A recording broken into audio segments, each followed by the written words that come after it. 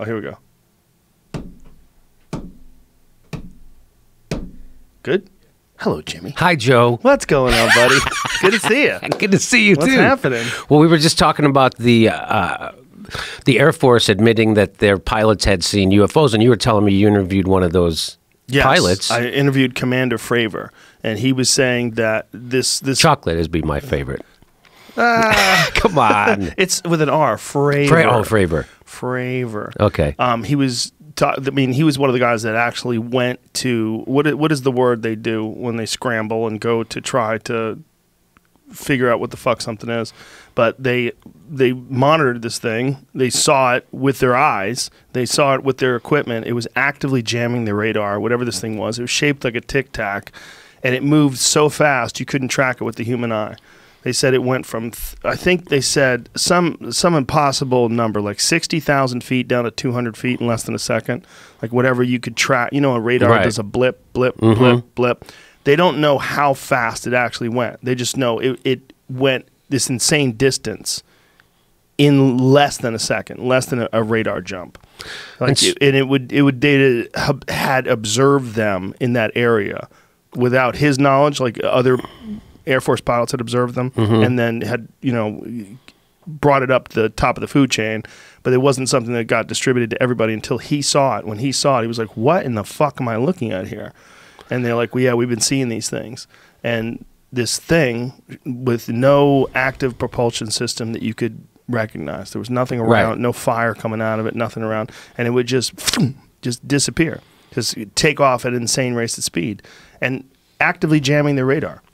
So when I covered this on my show, I said, now, I've heard reports that pilots see this stuff all the time, but they never confirmed it. And my question was, why now? Why would the Air Force be confirming that they saw UFOs now? Because, again, like there have been reports that pilots have seen this stuff forever. And I'm not saying it didn't happen. I'm saying, why are they admitting it happened now? And then, of course, you see in this last defense budget, they put in money for a Space Force. I think the money for the Space Force, though, isn't that because China is able to... That's what they say. Yeah, whatever they can do to make sure we want to spend more money, that's what they'll do. Hey, we saw a UFO. Hey, China. Hey, look over there. We got to spend more money. That's what it is? That's why they're admitting it? But Fravor, I guarantee you, isn't in that. No, I guarantee he saw it. No, they're just now... But before, they would say that's not true. The Air Force would go, we don't acknowledge that. And now they're going to acknowledge it. Right. You're probably right. There's probably something to that it's just about budgets. And that's... I don't want to be that cynical when it comes to something like that. Really? That's cynical? Yeah. I want to think that... Come on, that's not cynical. That's 2 plus 2. It is, you're right. But okay. It's also cynical that the only reason why they're telling us is because of budgets. It's both things. Yeah, okay. It is 2 plus... I mean, look, it's 100% is how they do it. If they need some sort of justification for expanding their reach or expanding their budget, they come up with some threat. Well, this is Joe. This is what I keep telling people, and no one seems to think this is a big deal. But, the Democrats and the mainstream news have spent the last 3 years telling everybody that Trump is a Manchurian candidate, he's a traitor to our country, and working under the behest of Vladimir Putin. And while they're impeaching him, they're voting to give him an extra $131 billion to go bomb anybody he wants. And if he's bombing at the behest of Vladimir Putin, why would you give him an extra $131 billion? Now, let me tell you how much $131 billion is, Joe. Please do. Well, $20 billion would end homelessness. End homelessness. Yeah. Is that real though? That's the figure. We can get to that in a moment. But let's just say it's 20. Okay. Let's just say it's 20 billion a year, not just once. Right. But every year you'd have to spend 20 billion. Right. Okay. Guess what? They're spending an extra 131 billion since Trump took office. Every year going forward on bombs. 131 billion. You can everybody go to college. 110 billion, we'd have no homeless people. Yes, if they took that money and put it towards it. That's a lot. So somebody told me the difference between $1 million and $1 billion. So I read this. So I don't know. Maybe you want to fact check, make sure I'm not full of shit again. But so like 1 million seconds would be like 11 days. But 1 billion seconds is like 33 years. Yeah. Something like that. I'm not sure but it's close. Yeah. So that's $131 billion could do a lot of good things. We could half our military budget and we'd still be spending more than any other country. Now, why do you think that they would do that? Why do you think while they're impeaching him, they would also approve this incredible budget increase for military? Because they're owned, right, by the military-industrial complex. That's why, because they, the defense secretaries just came right from Raytheon, right? The guy before, who was Secretary of State, came right from Exxon. I mean, come on. That's the beauty of Trump, is like, you don't have to figure it out. it's right there. They asked him the other day about his criticisms of how he's handling. He goes, where they said I didn't pull out of Syria, and I did, but I left troops for the oil. They're just there to guard the oil, and it's like he just says it. Yeah. So, which proves he's the funniest president we've ever had. Oh, for sure. Oh, no doubt. No doubt. No doubt. I thought George Bush was funny. This guy, he's intentionally and unintentionally the funniest president we've ever had. Like the other day, he was doing a signing. So in 2019 was the 100-year anniversary, the centennial anniversary of women getting the right to vote, women's suffrage. So he was signing a thing commemorating it, the 100-year. They're going to have a coin.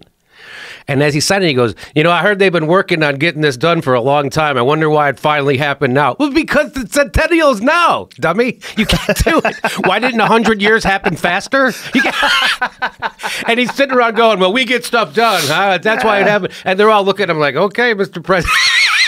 But he straight faces it. It's hilarious. Do you think he's on speed? And somebody, so when he did that one video with the drawer open, it was actually a photo. It was a photo when he was eating that taco bowl. Right, that's it. Like, I love Hispanics. Remember that? It was after he said some rude shit about Mexicans. Jesus Christ. So he does this taco bowl thing, saying that Trump Tower is the best taco bowls. I love Hispanics. Yes, and the drawer was open, and you saw he had that stuff from England or whatever, right? The Sudafed. Super powerful pseudoephedrine, which is essentially a type of speed. Well, I like him on speed better than the other guy. I like the speedy Trump. He's entertaining. Well, sometimes it wears off, though, and you see him slurring his words, and it gets really weird. He doesn't even try to finish words sometimes. He tried, but he can't. You can see him have a hard time with words sometimes. What was the one word? Him and George Bush both... Oh, sovereignty. They both... Sovereign.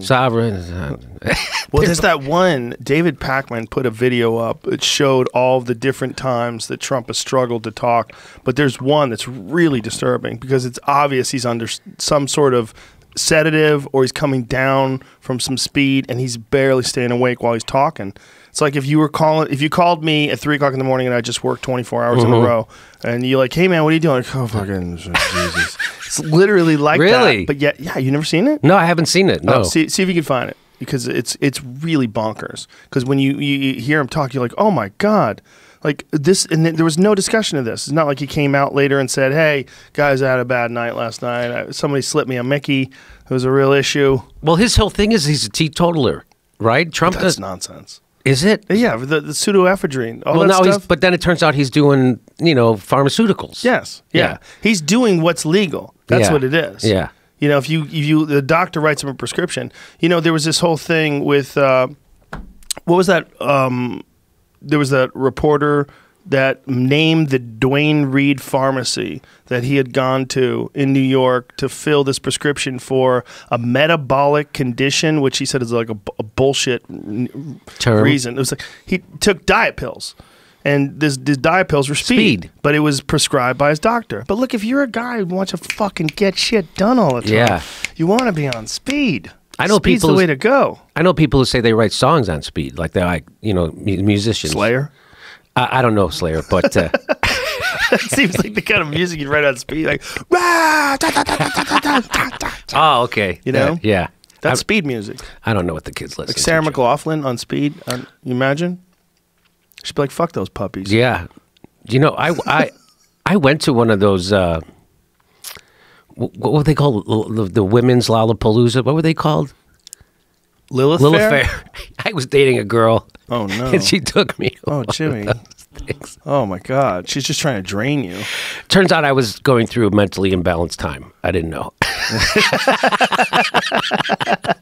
Turns out I was like, that was when I was going through a nervous breakdown. Yeah. In the arms of it.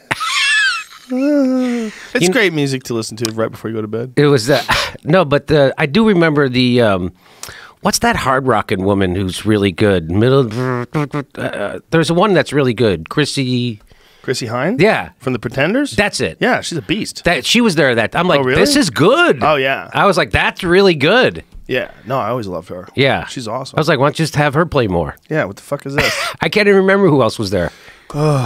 Anytime you have an all-woman's anything, or an all-man's anything for that matter, it's a mess. Like if you say, this is a men's conference, we're here for men's rights and men's issues. That's not good. Blah.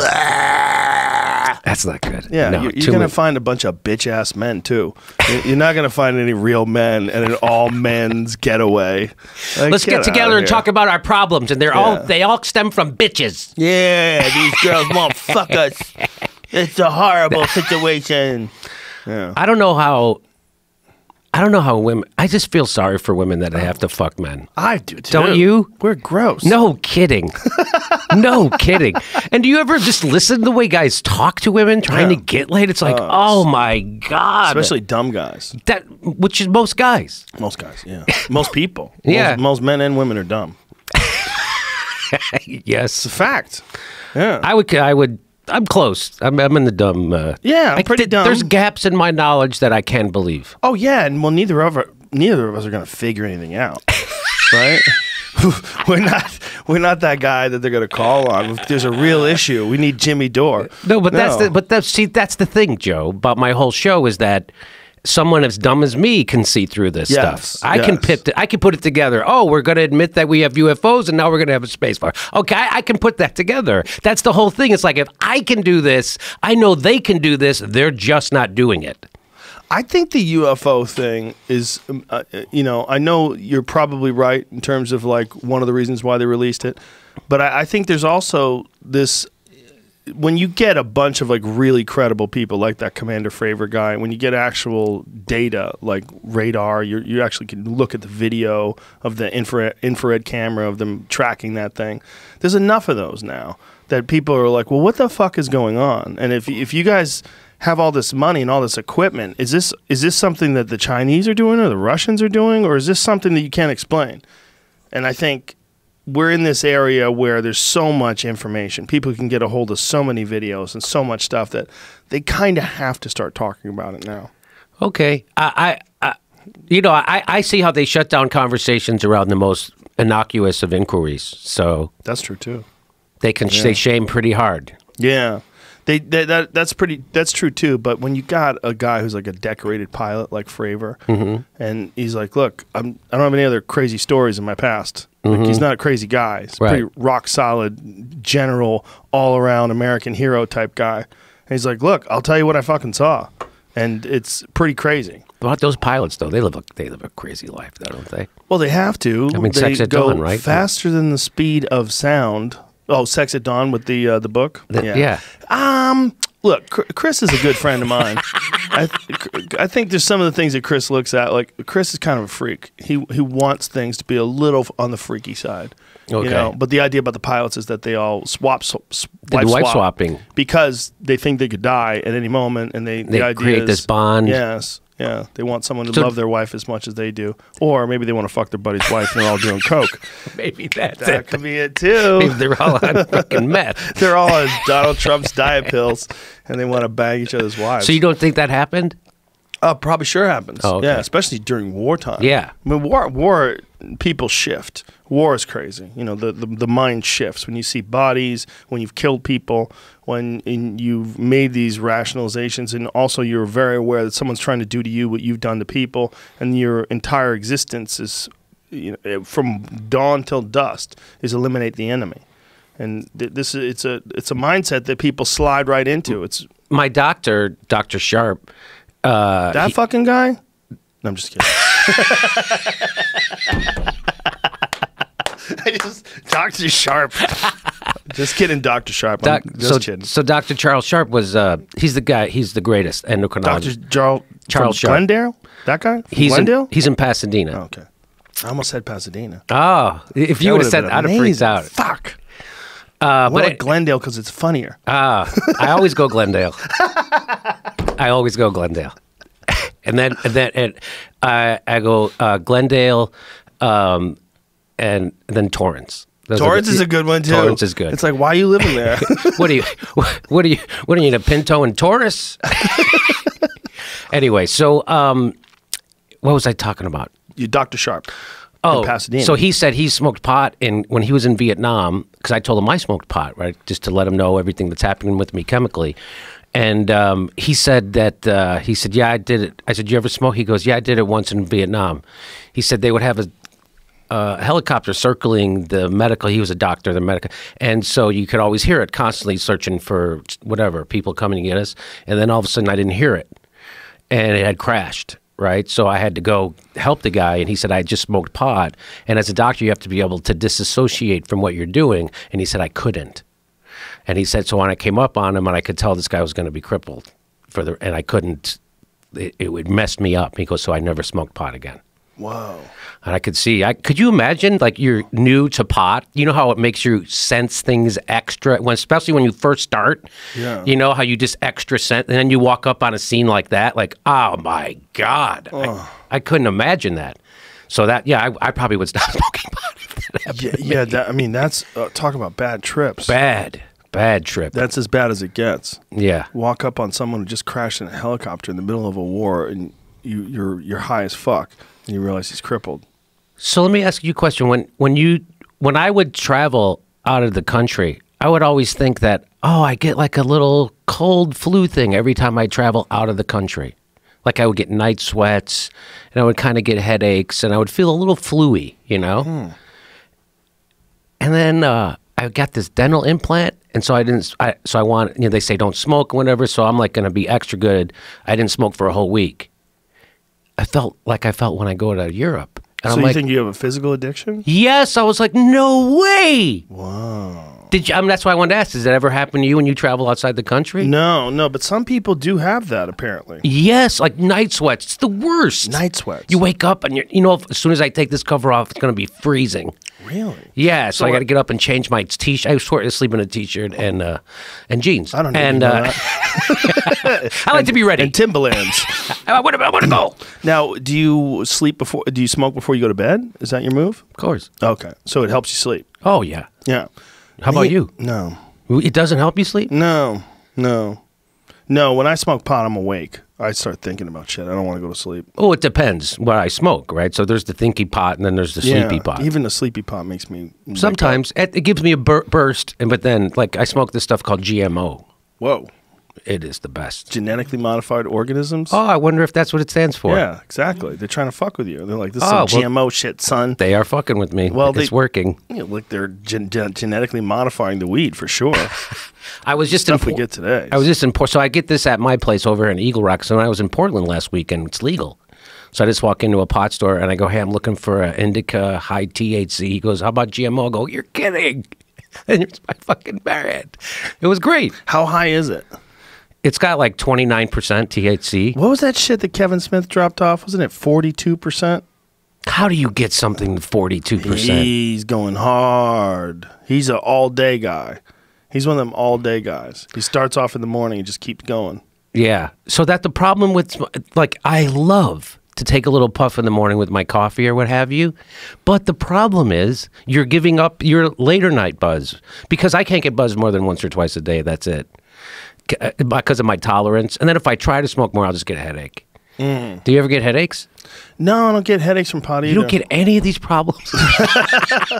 I just get the overstimulation. I mean, you would call it paranoia, but I kind of welcome it sometimes because I think it's good to be hyper aware of all these different things. And it makes you appreciate when you're not. I think that feeling that you get when you get high, when you're like, oh my God, like everything is fucking dangerous. The world is a dangerous place and I'm going to die someday for sure. Everyone around me is going to die. I hope they don't die today. It's like... I'm going to be 60. And the crazy thing is, like, these feelings, for some reason, aren't there, even though you know those things to be a fact. I know. Like, you're like basically like we are all water balloons. We're like water balloons of blood with like sticks holding us together. We're so doughy and fleshy and weak and vulnerable. And, like that guy when he found that helicopter had crashed. And that's what happens to your body. Your body's a very vulnerable thing. It's not very tough. Even the toughest bodies, very vulnerable. Yeah. I know. I watch boxing.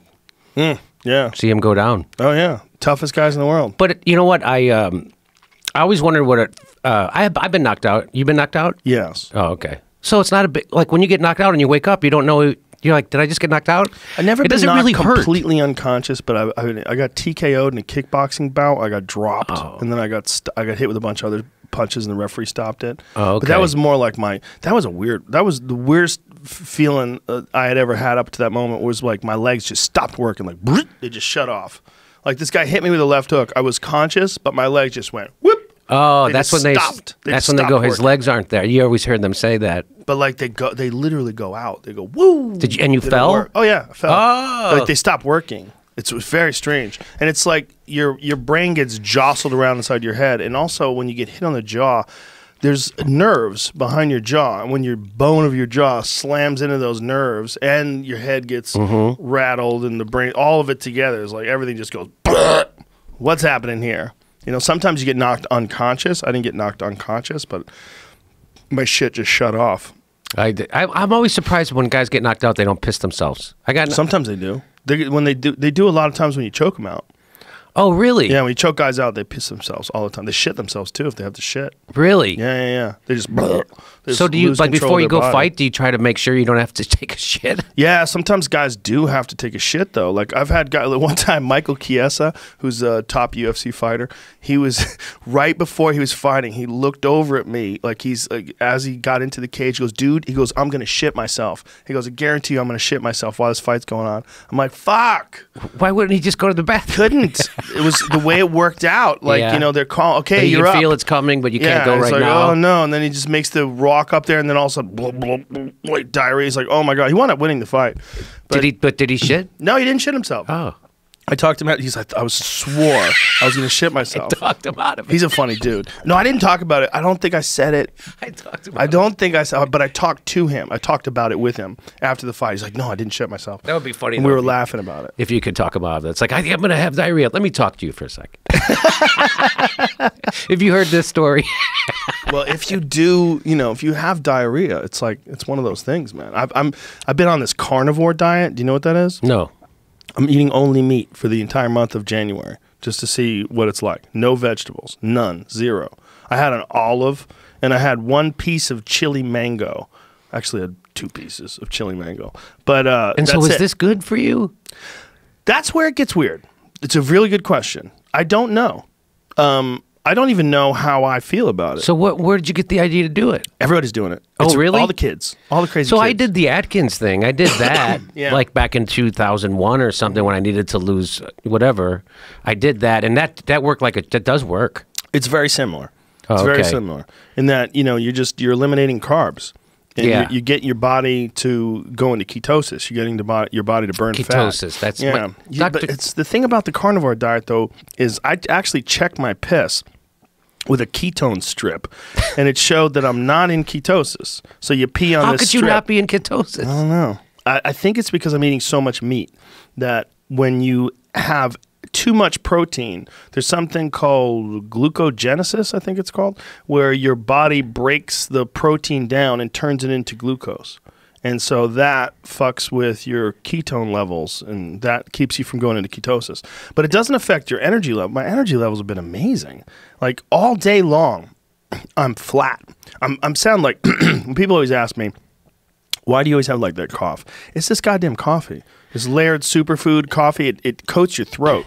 It's delicious. It is delicious. I love it. When you said, "Hey, do you like turmeric and you want it in your coffee?" I'm like, What the fuck? That's in my head. I was thinking these the goddamn kids today hippies. with the hair and the clothes, the new math, and the fucking turmeric and the coffee. goddamn coffee. Come on, But super. how good is it? It is amazing. It's amazing. But I drink too much of it, and I'm always like a little phlegmy because it's like in my throat. I'm not big on American coffee, but this is fantastic. American coffee? How much of it is grown in America? Is there any coffee grown in America? All I know is that when I go to Italy or if I go to Hawaii and I have coffee, it's always better. No matter where. Kona has the best coffee on earth. My favorite coffee comes from Kona. Yeah. There's something about Hawaiian coffee. It's the volcanic soil. Is that what it is? Yeah, and that's the same thing in Italy. There's volcanic so soil, which is good. why their tomatoes taste better and their coffee tastes better and everything tastes better. It's the volcanic soil. I'm pretty sure. Wonder what it does to pussy. Jesus Christ. Any questions? I'm going to say I'm going to say it makes them juicier. I bet it makes right? Just like better. A piece of fruit or a tomato is juicier. Yeah. Yeah, exactly. Exactly. It's so funny you say that because I was just out of nowhere I started talking about on stage last about how I hate the word vagina, but I like pussy. The vagina word is a weird word, right? Because like, who's saying that other than a doctor? Right? No, you never in the middle of sex and her woman go stick it in my vagina. If she did, you'd go, wait, are you sure? What are you doing? Are you experimenting with me? Are you experimenting? Yeah, I don't think a woman wants to hear that. I mean, maybe they have like cute little names for it, nicknames. Oh, I had a joke where I would say, I would go, I get it. We were experimenting the other night, my wife, and right in the middle of sex, I took it out and I stuck it in her vagina. Wow. Totally different. Fits like a glove. Why are shock jokes fun? They're fun. They're fun. Shock jokes are fun. They're always been fun for me. I don't like when people say they're cheap. Like, no, they're not cheap. They're different. It's a different thing. You know, there's really clever intellectual jokes, and those are great too. Right. But I love a good fucked up joke. Yeah. Especially because you think it's going to be something cleverer, and that it's just a note, bam, smash. Right in the face. Right in the face. Yeah. That's funny to me. It is funny. Yeah, I'm a fan of all kinds of jokes. I like all kinds of comedy. And there's a while where like dirty comedy was like looked down upon as if it was easier. Well, it was Andrew Dice Clay. So when Andrew Dice Clay happened, so a lot of people started to ape him, right? Because he was very popular. This is going back in the early 90s. Yeah. I don't know if you were born yet. And and so comedy clubs started expanding, and they had more clubs than there were good comics. So then they started to give free tickets away, and so they started to book. They wanted more generic acts that appealed to people who weren't necessarily comedy fans or whatever. So this is my theory about what happened. And so then they would keep it clean because we don't want to offend anybody. It's like that's not what That's not what people are. And that's why they all closed. And you know what my opinion on that is? I think bad comedy sucks, but bad dirty comedy makes you angry. Yeah. That's what it is. Well, you know what's funny is I've noticed this. Like, if people watch a musician go up and play, like even an open mic or whatever, and he plays a song or two, and you don't like him, you'll still applaud after he's done. But if a comic goes up and he's not funny, it's like, what the fuck does this guy think he's doing? Yeah, people get angry. Yes, they get angry because you have to listen to the whole thing. You can't even talk during it. Yes. It's awful. Yeah, so it's. I always notice that. You could suck as a musician, people will still applaud. You suck as a comedian, like this fucking... You know why? Also because... That's not funny! If I go to see a musician, I at least appreciate the fact this person can play a musical instrument, which I can't do. I have no musical talent at all. But I know how to talk. I can talk. Everybody can talk. And pretty much everybody has said at least one thing funny at one point in time. So you know what it's like to say something and then it gets a laugh. You know you can do it. You know, what they've done is just do it more and really put a lot of time into it and, you know, craft an act. But when that act's terrible, you start thinking, I could fucking do that. Yes. Why am I listening to this idiot? Well, it was bad... So it was bad comics that made me think I could do comedy. Oh, for sure. Open mic night, right? Oh, no, I was watching it on TV. Oh, interesting. So I remember when I was in college, we got... comedy, like a cable in our dorm room, right? And so I remember I was watching the show, I forget, maybe it was that one on A&E, doesn't matter. Anyway, the Improv? No, it was that Rosie O'Donnell one, whatever. Oh, remember she hosted that one? And then Bobby Collins. I forgot about that, yeah. Fridays or something like that? I forget what it was called, but Stand-Up Spotlight, maybe. Yeah, maybe. Oh, that was on VH. Yeah, that was VH1. Oh, VH1 was Stand-Up Spotlight. Yeah. So anyway, whatever. So I'm watching and I see this comic go up and he does like two jokes. I beat him to the punchline on both of them, right? I'm like, he said what I thought he was going to say. And then the third one wasn't even funny. He had inverted the punchline, which I didn't know that's what he had did. But I go, he should have put that thing at the end. And then afterwards I go, wait a minute. That guy, I'm funnier than that guy and he's on TV. I think I could do this. Yeah. Right? Like when I would go to clubs, I would go to Zanies in Chicago. And those guys would just be hilarious. And I'm like, I could be funny for 5 minutes at a party, but I can't fucking do that. Right. But I didn't realize they were how it went. You do an act and you work and you do the whole thing. And so that's why I was like, I can't do that. Those guys are special funny. And then I saw guys on TV suck. I'm like, well, I could do that. I might not be able to go to Zanies, but I could go to TV. Well, there was a time during the 80s where there was so many spots and so few comics that some really mediocre comics got on television. Yeah. really like mundane nonsense bits. Yes. And they all had that kind of comedy timing. Yes. Well, you're from Chicago, too, which is a rough spot. Like, it's fucking cold there. People don't take any bullshit. It's a different kind of thing. You know, like, those are the kind of places that make great comics. Like, fucking cold. Like, Boston, same shit. Yes. New York, fuck. That cold and... need a little misery and a little edge. Hong Kong, fuck you. And then... You need a... Yes. There has to be a need for comedy. Yes. It's like I said, I was just in Hawaii. We did shows there. I'm like, man, these people are laid back. Yeah. There's not a lot of great comics. There's a few good comics that come from Hawaii, but not a lot. Yeah. Not a lot. It's not, it's hard to be upset. They have a lot of local humor. Like the comics from Hawaii, I've seen some comics from Hawaii, and they talk about local stuff. You know? Yeah. Just like a cruise ship. Yeah, sort of. Kind of like that. Well, yeah, like the guys who live there, they do their whole act as local. Yeah, and a lot of times they're like a morning DJ guy too, or something like that. And think about it. That's a pretty great life. Pretty fucking great place to live. Life. You're a comic and a DJ in Hawaii. Jesus, hey, you beat it. You did it. You really did. First time I went to Hawaii, I was in Maui. I was working at some stand-up gig booked through the Ice House, and I get off stage, and this guy comes up, and we're talking, and I said, "Oh, where are you from?" He goes, "I'm from Pittsburgh." I go, "Really? What did you do there?" He goes, I was a plumber." I go, "What do you do here now?" He goes, "I'm a plumber."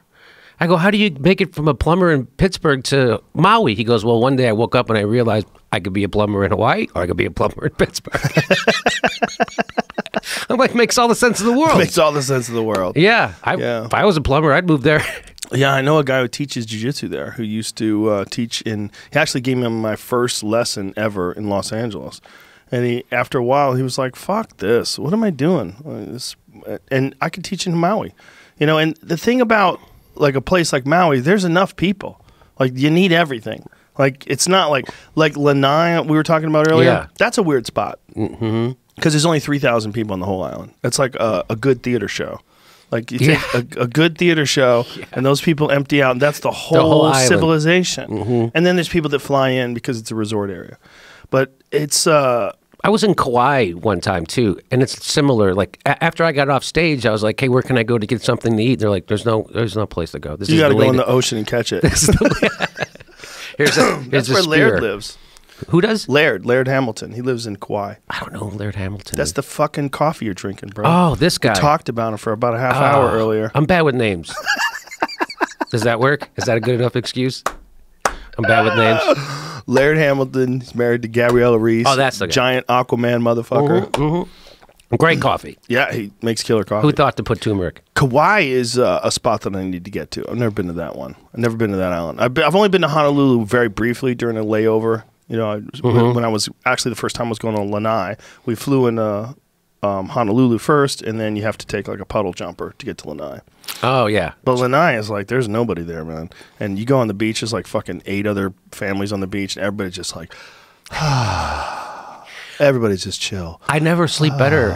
Oh my god, I mean, when relaxing. When I was in Hawaii, I would go to bed at midnight and wake up at 8 in the morning. I'd sleep straight through. You feel I'm great. Like, this never happened. And you feel great. Ever. Yeah. I come back to LA, I'm immediately getting headaches.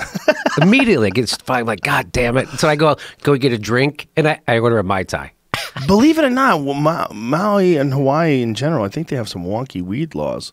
I don't think weed's legal there. No, it's not. It's medical is, I think. That's hilarious. Yeah. Medical. Life is my condition. I know. And what I need it for. Life!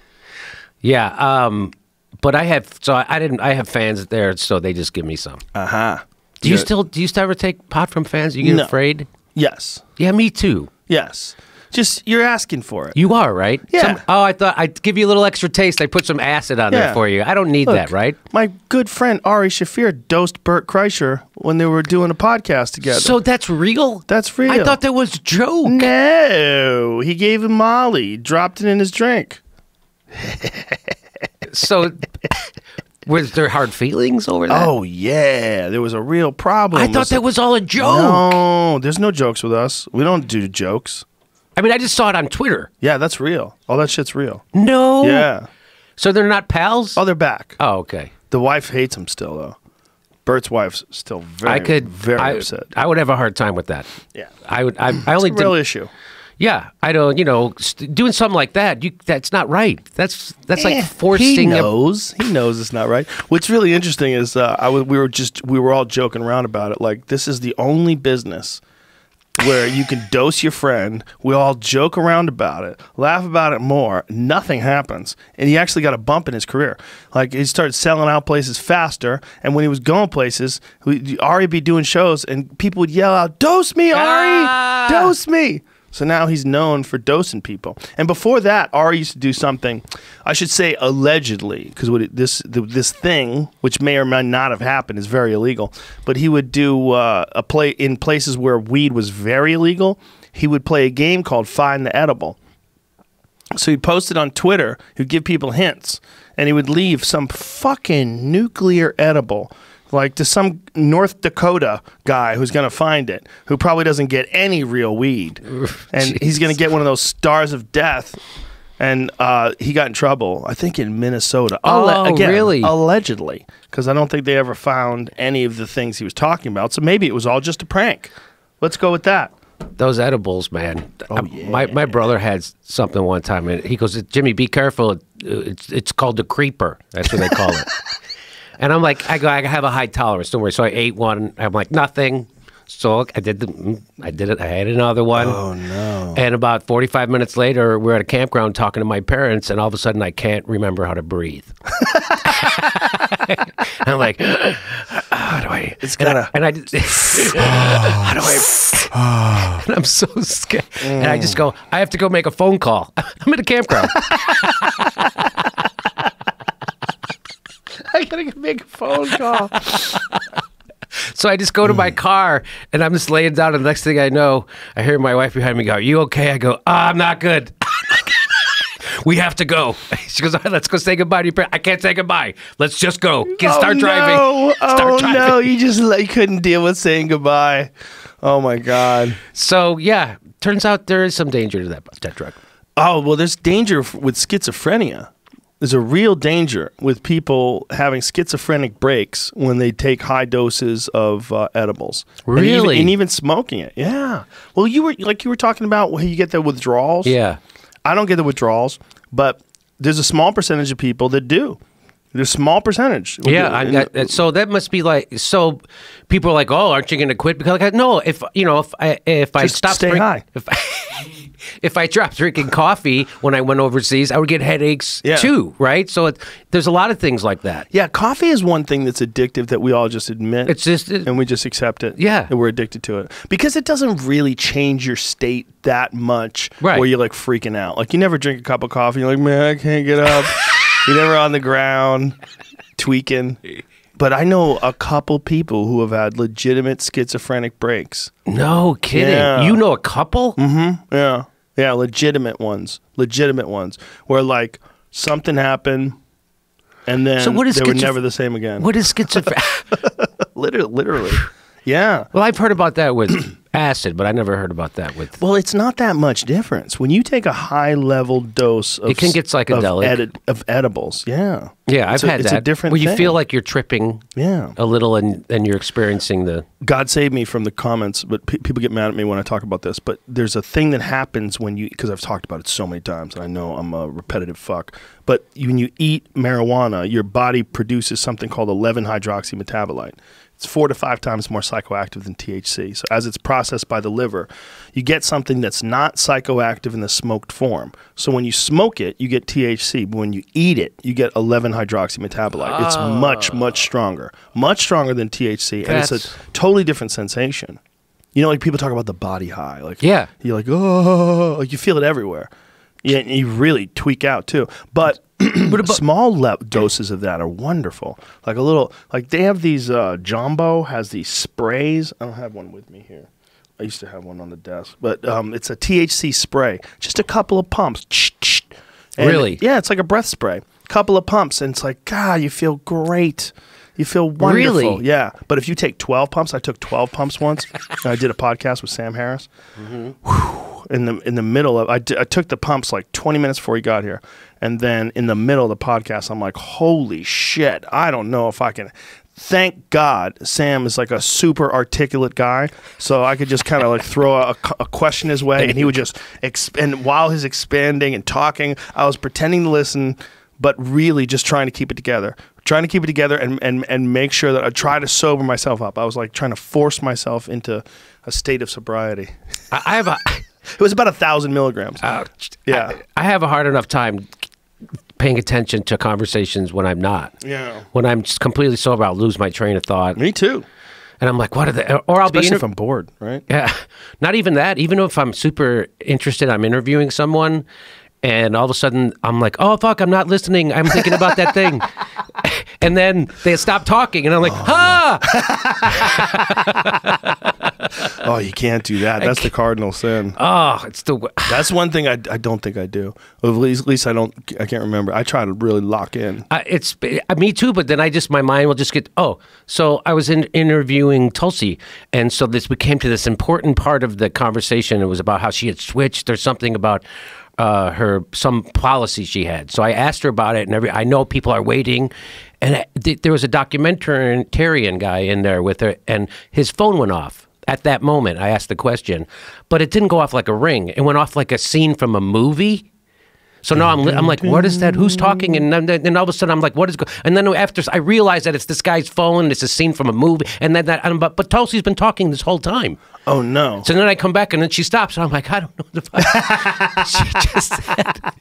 Well, that's why you don't want someone else in the room while you're having conversations. No doubt. One time I was talking to a guy and his girlfriend was sitting right there, and she just kept spinning in her chair and playing with her phone. Spinning in a chair and playing on their phone, and I'm trying to pay attention to him, but I'm just seeing this girl spinning in her chair and playing with her phone, and then afterwards I was like, no more people in here, because sometimes people try to come in here, and then you'll see them like hold their camera up to take a picture while the podcast is over. I'm like, hey, you're fucking this thing up, man. This is a distraction. Yeah. Like, I don't do live ones. You do live ones? Live what? Live podcasts. Yeah, live. That's a different thing though, because you know you're going to be live. Yeah, this isn't. I mean live in front of a group of humans. Oh, you mean with an audience? Yeah, but this isn't live either. Oh, so that's not live. We stopped doing them live too. It's not live. This isn't live? No, there's a reason for that. Oh, that's good. Oh. Why? Want to edit something out? No, because often the other day on my show, so like when we were in the green room, me, Graham, and Ron Placome were going to do a show. So we'll say things funny to each other that you can't say in public. Mm-hmm. Like South Park. Right. And so we were saying it, and it's funny to us. And then I was on the show and with Ron, and we were talking about. I go, remember when? And I almost said it, and I was like, oh my god. Oh my god. So you know that. Yeah, I do. How come South Park gets away with that? They're the best because first of all, it's cartoons. They don't even look remotely human, and they've been around for so long. They're grandfathered in. They go fucking hard. They're so important. You see the one with the Harley Davidson motorcycle riders where they called them all. I don't even know if I can say it. They could say it. Do you know what I'm talking about? They call them all the F word that ends in a T? No. Yes. No? Yes. Yeah? Oh. Yes. And many more things like that. Good. It was they still play it on TV. Like, well, how come they can play it on TV? I can't say it. Well, do you remember there was a time where they used to show those old Roadrunner cartoons? Yes. Where they were hyper violent. Yeah. Where they were blowing things up and hitting each other in the head with frying pans and shooting each other in the face. And it was okay. Pushing them off a mountain. Because it was old. And so the new cartoons were all sanitized and nerfed up, but the old ones were still on. But you would watch the old ones go, oh, yeah, this is what it used to be like. Well, I watched some old Popeye the other day, and Bluto is basically a fucking rapist. Yes, thank you. Yes. A straight up rapist, just grabbing olive oil, like big fat face with his crazy beard. And he's like, wah! She's trying to fight him off, and Popeye's like, hey, let go of me, girl. Yeah. And he has to punch her or punch him. Yeah. And he fights with Bluto, and Bluto was a rapist. Yeah. He dragged her away. That's what that was. I mean, it's like 100 years ago, right? It's basically 100 years ago. Popeye was like 1930. It's like almost 100 years ago. And humans were just living different back then. I think rape was probably really prevalent. So prevalent that you could joke around about it in a fucking cartoon. Yeah. And so you don't go live now because... Well, a bunch of channels started creating their own channels with my clips. And so this is what can happen. So if you have a channel, like, and then someone says, hey, I'm going to take all your clips. I'm going to take the interesting parts of your podcast. I'm going to make my own channel. And then they can get like hundreds of thousands of subscribers with all of your content. Right. And then they can have whatever they want, put that on this. So then they could use it as a white power fucking YouTube channel. They have 500,000 subscribers. They could use it as a men's rights channel. They can use it as, you know, they could just switch it over and say it's not about Jimmy Dore anymore. Now it's about Bill Burr. And they just use your content, which is not legal. And I was like, when they were doing it while we were doing the show. So while we were doing the show, they were making clips and then uploading them as we were live. While you're still going. Yes. So they're doing it in real time. So. Okay, I got it. So we realized that those can be taken down, and then we started doing it ourselves, and then we realized like the only way to really stop them from doing it in real time is to do it, like film it, have the podcast filmed, and then have the clips cut up and then release it. Okay. Oh, okay. That's why. Okay. That's a big one. The other one was copyright. There's a real problem with copyright strikes. Like if you get 3 strikes, they fucking pull your channel. So did you ever get one? We've gotten them. We've gotten them before for shit that we show. We've gotten them before for shit that we show in the corner of the screen, like the corner of the screen, like a photograph or a video or a little tiny thing in the corner of a screen. We had one where we got one from a guy took a film from his like it was like a cell phone of a satellite being launched, and we were watching it, like watched the video. We got a copyright strike from that. Like just watching something that was on the internet. You can't do it. You can't. People own these things. The big one is nature videos. Those fucking nature videos when you see like a pack of hyenas try to take out a lion. If you play that, that's a copyright strike. They will get you for that. So I had a copyright strike recently. A first one, only one we've ever had, right? That's a strike, not like, hey, we're going to demonetize. Totally different. I get that all the time. Yeah, that's all the time. But a strike is serious because they can take your channel down if you get 2 more of them. So, and when they do that, they have to put a stamp, you know, timestamp of what is the copywritten audio, right? And someone had put a copyright strike on it, at the end of every one of my videos. It goes do do do do do. And it's just from iTunes, right? It's non-royalty thing. It's just it's a chime. It's not even music. Right. So it's from GarageBand or something? Yes, it's from GarageBand. Right. Yeah. Okay. And so that's royalty free. And so somebody put a copyright strike on that. And I'm like, that's just someone messing with me. That's just a hater. And it's some guy from like Canada who's now living in like Thailand. I had a guy track him down. And he's like, yeah, he has no obvious source of revenue. And so he's trolling you. So he's saying, the guy who investigated said he thinks it's intelligence. I'm like, and so the reason why he took that claim on that was to show that he could take down every one of my videos because that chimes in every one of my videos. So for a while, until that copyright strike got cleared up, I don't have a liaison. It took a while, and so we took that chime out of all our videos. Jesus Christ. Yeah.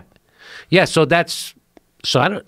Yeah, YouTube is weird, but they're dealing with managing an insane amount of content. Yeah, I don't know. Insane amount. They can't... And they always err on the side of the copyright holder, and I get why they do that. They do it automatically.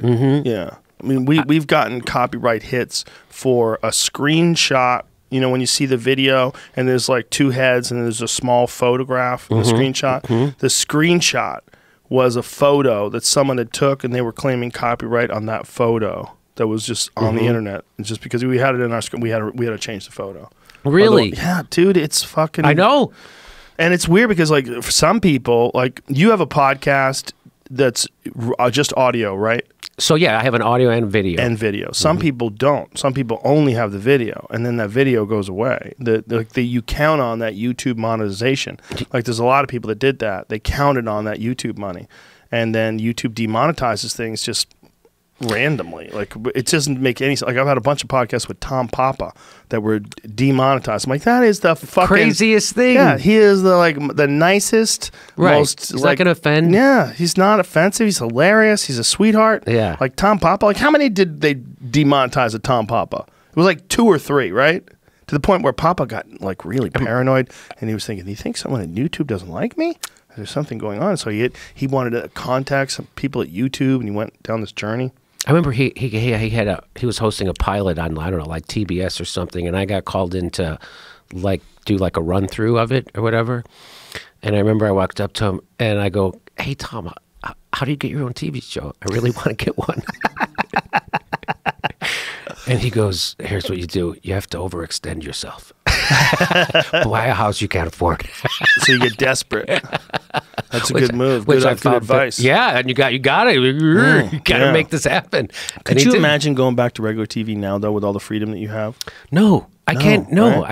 I can't even imagine going to the radio. Right. I just got in trouble. Right? So I have a show. It's on KPFK, and they're all nice people. But you can't. Because they're a nonprofit. There's certain things you can't do. Like you can't over-endorse. Like I had a candidate on, and you're not supposed to endorse. And I can't. You can't go. Hey, go to their website and donate. You can't say any of that stuff. So yeah, it's just that. I'm like, oh my god. So how'd you get in trouble? What'd you do? So I did that. With who? So that guy Cenk Uygur. Oh, he's running for that 25th. Right, dude. What the New York Times did to him was dirty. That was dirt. I shouldn't say the New York Times. I should say that writer. Whoever that writer is. It was the whole. But there was a L.A. Times. It was an unbelievable. But the New York Times one was the one where they tried to say that his conversation with David Duke, where he was like, "Oh, of course you're not racist." It was as clear as day that he was joking. It's clear as day that he was being sarcastic. And so, talking to David fucking Duke, the grand wizard of the KKK, and he's like, "Oh, you're not racist. Of course you're not racist." And then they take that and they put it in quotes. He said to David Duke, "Of course you're not racist." That's right. So that's like Mr. Smith Goes to Washington shit. It's dirty, but I couldn't believe that was the New York Times. That hurt. That one hurt. Because I was like, "Who the? You think it's funny?" Yes, I'm like, the New York Times is horrible. Oh, don't say that. They are horrible. That's all I've got left. You don't. No. That's all I got. You've got me, Joe. I got you. You've got me. You got Kyle Kalinske. Oh, I do. I do have Kyle. Right? I love Kyle. Yeah. Yeah. I saw you. I saw your interview with Kyle. I love Kyle. I heard the shit you said. We were talking yesterday. I heard the shit you said. Said good things about you. Oh, always. did you? I didn't get that far in. Always. I love you. I quit after you told him he was your favorite news show. Oh, you're my number 2. Oh, thanks. Is that better? I'll take it. I think he's the most reasonable of all the political commentators. But you're a comedian, right, and a political commentator. Right. I think you have a dual purpose. So I have a special category. Well, you're funnier than him for sure. Oh, that's sweet. That's all I care about. He texted me yesterday. New York City was 68 degrees. Yes. He was like, "What in the fuck is going on?" But then he's like, "I feel bad because I feel so happy." Because like seasonal depression, you know, when it's sunny out and 68 degrees, like, yeah, everything's great. Meanwhile, the world's on fire. Yeah. Yeah. Oh, whatever. It's warm. It is warm. Yeah. No, he's great. That's the beautiful thing about having corrupt and dishonest media, is that it opens a door for honest media like you and independent guys like yourself, like Pacman, Kalinske. It's easy. There's quite a few. It's easy to outdo them, and MSNBC or CNN or. But it really hurts hearing the phrase from a guy I respect. The New York Times is horrible. That's always been what I trusted. I've always Me too. I know it was. It was tough. It was tough when I realized that the mainstream news media is just the mouthpiece for the establishment when it really matters. They're for every war. Yeah. They're for every war. They're repeaters. How do we get into Iraq? They got Judith Miller to uncritically put whatever Dick Cheney told her on the front page. That's why they have aluminum tubes. Front page of the New York Times. And then Dick Cheney. So Dick Cheney tells Judith Miller they have aluminum tubes. She prints it on the front page of the New York Times. Dick Cheney then goes on Meet the Press and said, "Look, even the New York Times is reporting this." Oh, God. That's how they do it. And then Judith Miller gets an on-air job on Fox News after that. She got rewarded. There's that, and then there's probably also access to candidates, access to top officials, access journalism. If you don't give them what they want, they don't give you access, and this is sort of the game that they've always played. Right. That's exactly right. That they have access, and I've experienced it. But what do you think? Why do you think they want to smear Cenk? I mean, like, because they see him as an enemy of the Democratic Party because he wants to get money out of politics. Right. So that's his big thing. He has Wolfpack, and his whole thing is I don't take corporate money, and that Justice Democrats, they don't take corporate. So that's his whole thing. Right. It's about getting money out of politics, and they want to keep money in politics because if you get money out of politics, their whole grift is over. Right. Right. The Narrowtandons, the Debbie Wasserman Pelosi is not worth $100 million anymore. That's right. How does she get $100 How do you go million? from $0 to $100 million as you're in Congress? Well, you're a criminal. That's what Truman said. Yeah. There's the only kind of people who get rich while in government are criminals. That's what Truman said. But there's isn't it there's forms of insider trading that are legal if you're in Congress that wouldn't be legal if you were a regular citizen? I know that they don't have the rules that they should. Right. I know that. There's rules that I shouldn't say a regular citizen, but if you were like working for a corporation, there's rules like they're allowed to get information and influence in terms of like how they invest money. Oh, right. That's not right. Right. That's extra information that I could get. Exactly. Yeah, that's right. It's extra, and then they're allowed to get that information, and then they're allowed to use it for their own personal profit. Like somehow or another, that's not been stomped out. Yeah. And that was there was a video, and I don't know if it's accurate, where someone was explaining how Nancy Pelosi made all that money. And I was like, if I watch this fucking thing, I'm going to stay up all night. It was one of those where, like, I can't watch any more of this. Yeah. Well, you have 100 millionaire is the leader of the People's Party. Isn't that amazing? Not only that, like, what did you do? Did you sell hats? Like, where'd you make that money? What do you do? Do you make cars? So why do you think Nancy Pelosi impeached Trump but didn't impeach George Bush? I don't know. I'll tell you. Tell me. As Julian Assange revealed through WikiLeaks, it was because Nancy Pelosi was told in 2002 that our government was torturing people. And she was a person in a position of power. And the reason why the Republicans and George Bush administration did that was so now they've got Democrats complicit in their crimes. And so she didn't tell anybody about it. She didn't launch an investigation. She didn't blow the whistle on this. So now she's complicit. So when George Bush, when the Republicans lose the House and she becomes leader and they go, you're going to impeach him, she goes, impeachment's off the table, and nobody could figure it out. But nobody pushed her on it because we were just so glad we had a check on George Bush at that time. Well, Julian Assange then reveals there's the memo that shows that she was briefed in 2002 on their torture program, which makes her complicit in torture because she didn't do a goddamn thing about it. Did you see the interview that I did with Edward Snowden? Oh, yeah. I saw the first half. It was very interesting. Yeah, Nancy Pelosi came up. Oh, yeah? It came up that she was one of the people that cleared and made it so that these cell phone companies have access to your data and can spy on you and use it. The government can use cell phones and all sorts of telecommunications, essentially video, your voicemail, emails, all that shit.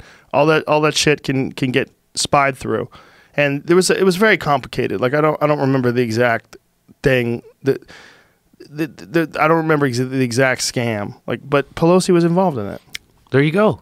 I mean, they're all corrupt. That's kind of like the mission of my show, is to remind people how we got Trump. People want to pretend that corruption and lying started in January 2017. The Afghanistan papers just came out, Joe, that revealed that 3 administrations in a row lied completely 100% about Afghanistan from the day they took over to the day they left.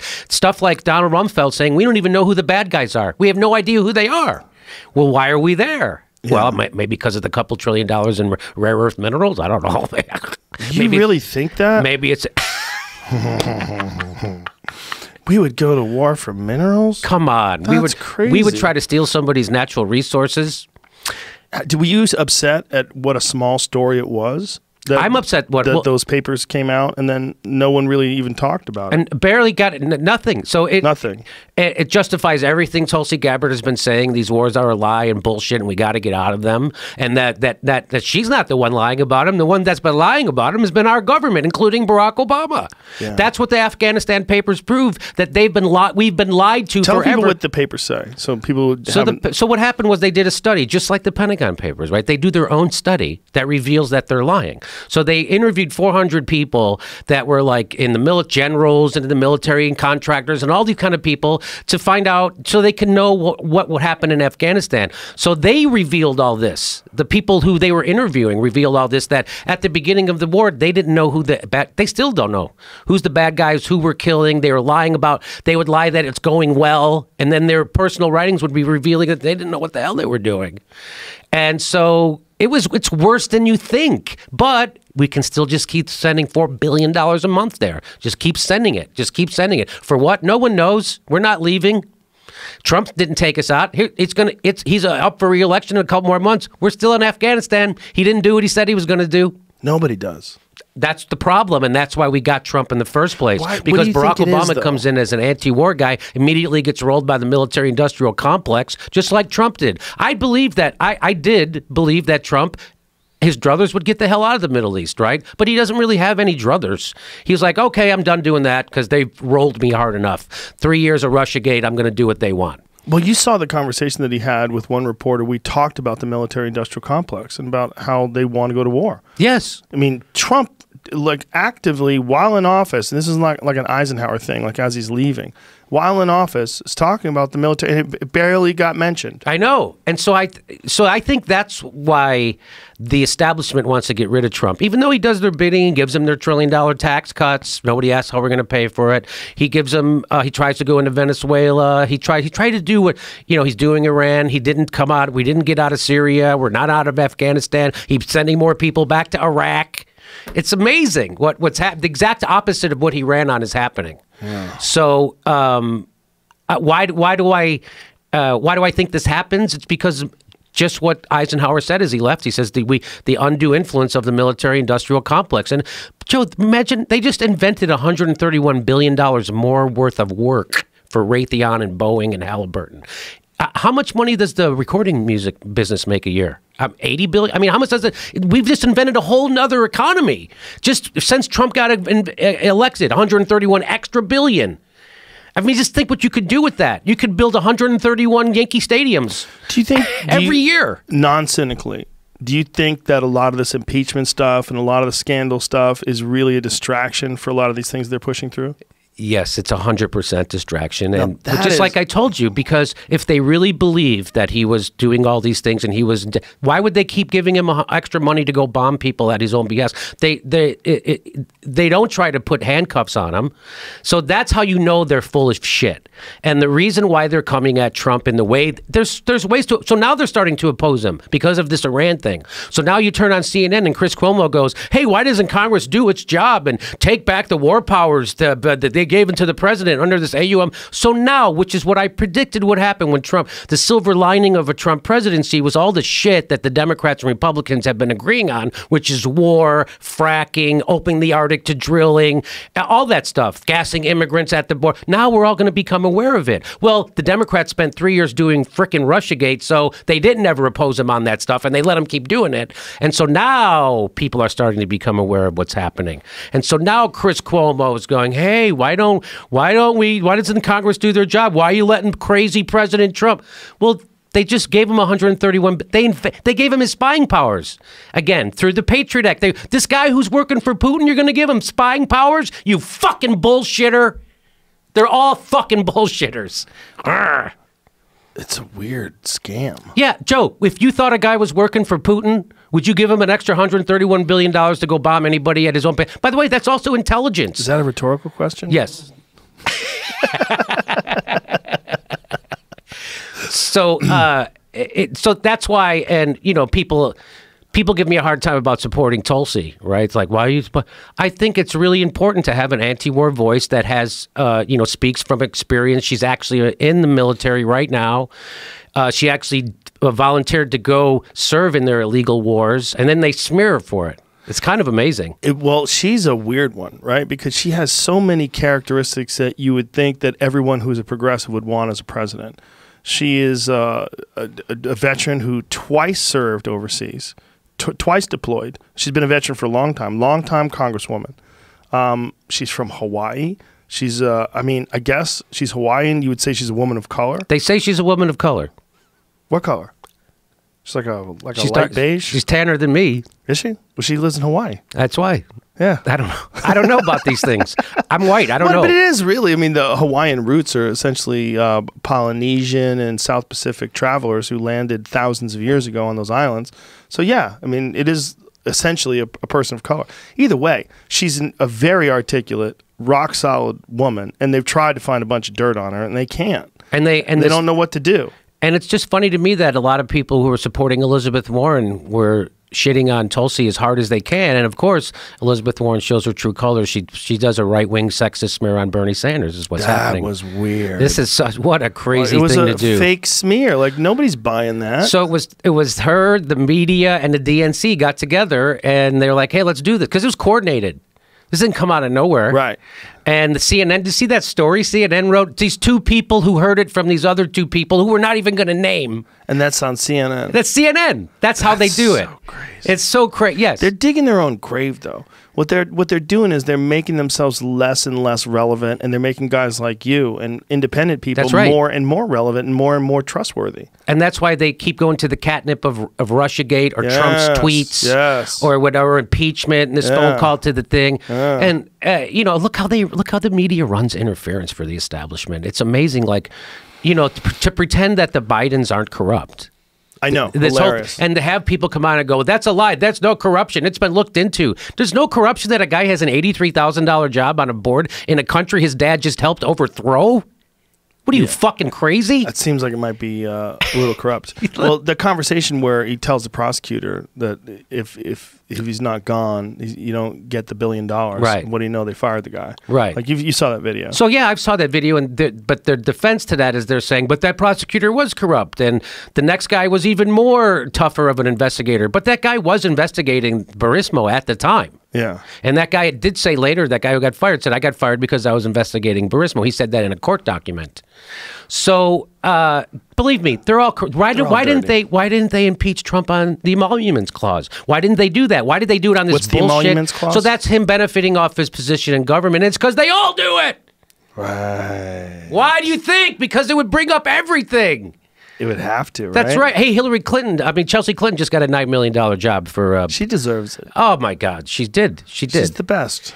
And people are saying that. People are saying, what's wrong with a woman using her degree? She has 3 degrees. I wonder how she was able to afford those 3 degrees. I wonder, she overcame all those obstacles? Did she? She did. You know what I mean? Yeah. So they're all corrupt. That's the story, and that's why we have Donald Trump clinging to this system. That's why we don't have a functioning medical system or a functioning banking system, because Barack Obama was paid off by the health insurance companies and the Wall Street banks, and that's not me saying that. That's Dylan Ratigan, award-winning Bloomberg reporter, says that. How'd they pay him off? Well, he has I don't know if you noticed, he just bought a house on Martha's Vineyard from the guy who owns the Celtics. But he sells hats. He has 49 acres. He's got a lot of money. 49. That's more acres than Kevin Hart. Wow. That's a lot of acres. That is a lot of acres. Yeah, that's the guy who's a community organizer. I guess it was a gated community organizer. But how do they pay him off? Like, how does that work? Comedy. How does that work? How does that work where it's legal? Like, how does the president get paid off? When he left the presidency, he goes windsurfing with Branson for a while, right? Mm-hmm. As we still don't have clean water in Flint, and then when he comes back in the public life, the first thing he does is he goes to make speeches for equity firms for $500,000 a pop. Yeah. For 20-minute speech. What do you think that is? What do you think all this is? It's a bribe. It's an after-the-fact bribe. Yes. Yeah. But it's amazing that they still honor that. That they're so rock solid in their commitment to this corrupt system that even after the guy can't even help him anymore, he's out of office, they hook him up with these speaking jobs. Right. He gets $500,000 a pop, and then whatever he wants to do. Yeah. But wasn't that a thing about the Clinton Foundation where Bill Clinton would he would make sure that he got speaking gigs along with the weapons deals that she was giving? Yes. Yeah. This is correct. Yeah, everybody's, again, they're dirty. We didn't get Trump because the Democratic Party was doing their job. Right. The people got desperate and decided to take a chance on a political novice game show host who they knew was a bullshitter. Everybody knows Trump's a bullshitter. They were like, good, go bullshit those people we hate. Yeah. And that's to see, and I've been imploring the Bernie campaign, which nobody listens to me, so it doesn't matter. Why don't they listen to you? I don't know, maybe because I communicate in a caustic way, Joe. But I've been trying to. Bernie should be wiping the floor with these candidates. It shouldn't even be close, right? And so I've been imploring them, Bernie, take the gloves off. Would you quit turning to Joe Biden and saying, my best friend, Joe Biden? You got to do what Trump did. When Trump was running, he ran against the Republican Party. He ran against all those pukes that the people are sick and tired of, that the people have been let down by. These are the people who took you to Iraq. These are the people who took you to Libya. These are the people who are bankrupting you. So that's what he did. And Bernie gets up and he goes, Joe, my good friend, I just want to let you know you're corrupt. It's like, quit saying you're friends with these fucking guys who are corrupt. Quit, dude. He could land it. He should turn. And I've been begging. He came close in the last debate. He kind of do it in his voice. Tell what she said. I'm not good at impressions. You're pretty Mike good. McRae is the best. But you got right there. That was a pretty good one. Joe Biden. The reason why you can't understand how Medicare for All works is because you're corrupt. And you're paid not to understand. And we're going to get rid of your brand of corruption when I'm president. Whoa. Because you're the problem. Oh, my God. People would go crazy? The place would go fucking crazy. Then Elizabeth Warren would stand up for Joe Biden. That's call right. him a sexist piece of shit. That's right. And everybody would see what the game is. And wasn't he like always in support of Elizabeth Bidden? Yeah. Elizabeth Biden. Elizabeth Biden. Elizabeth Warren. Wasn't he always in support of her? Joe Biden? Yeah. No. Bernie Sanders. Yeah, Bernie was always in support of Warren. Yes, so Elizabeth Warren was like, hey, Bernie's policies are pretty popular. I'll pretend like they're mine. Yeah, well, she was a Republican. People forget that. Up until she was 47 years old. Yeah, right? people forget that. Yeah, while Bernie was running around telling people that a woman could be president, she was still a Republican. Yes. FYI. Yeah. So it's amazing that, it's like, if anybody going to vote for Elizabeth Warren over Bernie, it's like vaping. That's what I say. It's like, just smoke the real thing. There's a real thing. Right? Well, there's a lot of people out there that still just want a woman president. That's right. Yeah. And I understand that, but you can't let identity trump policy.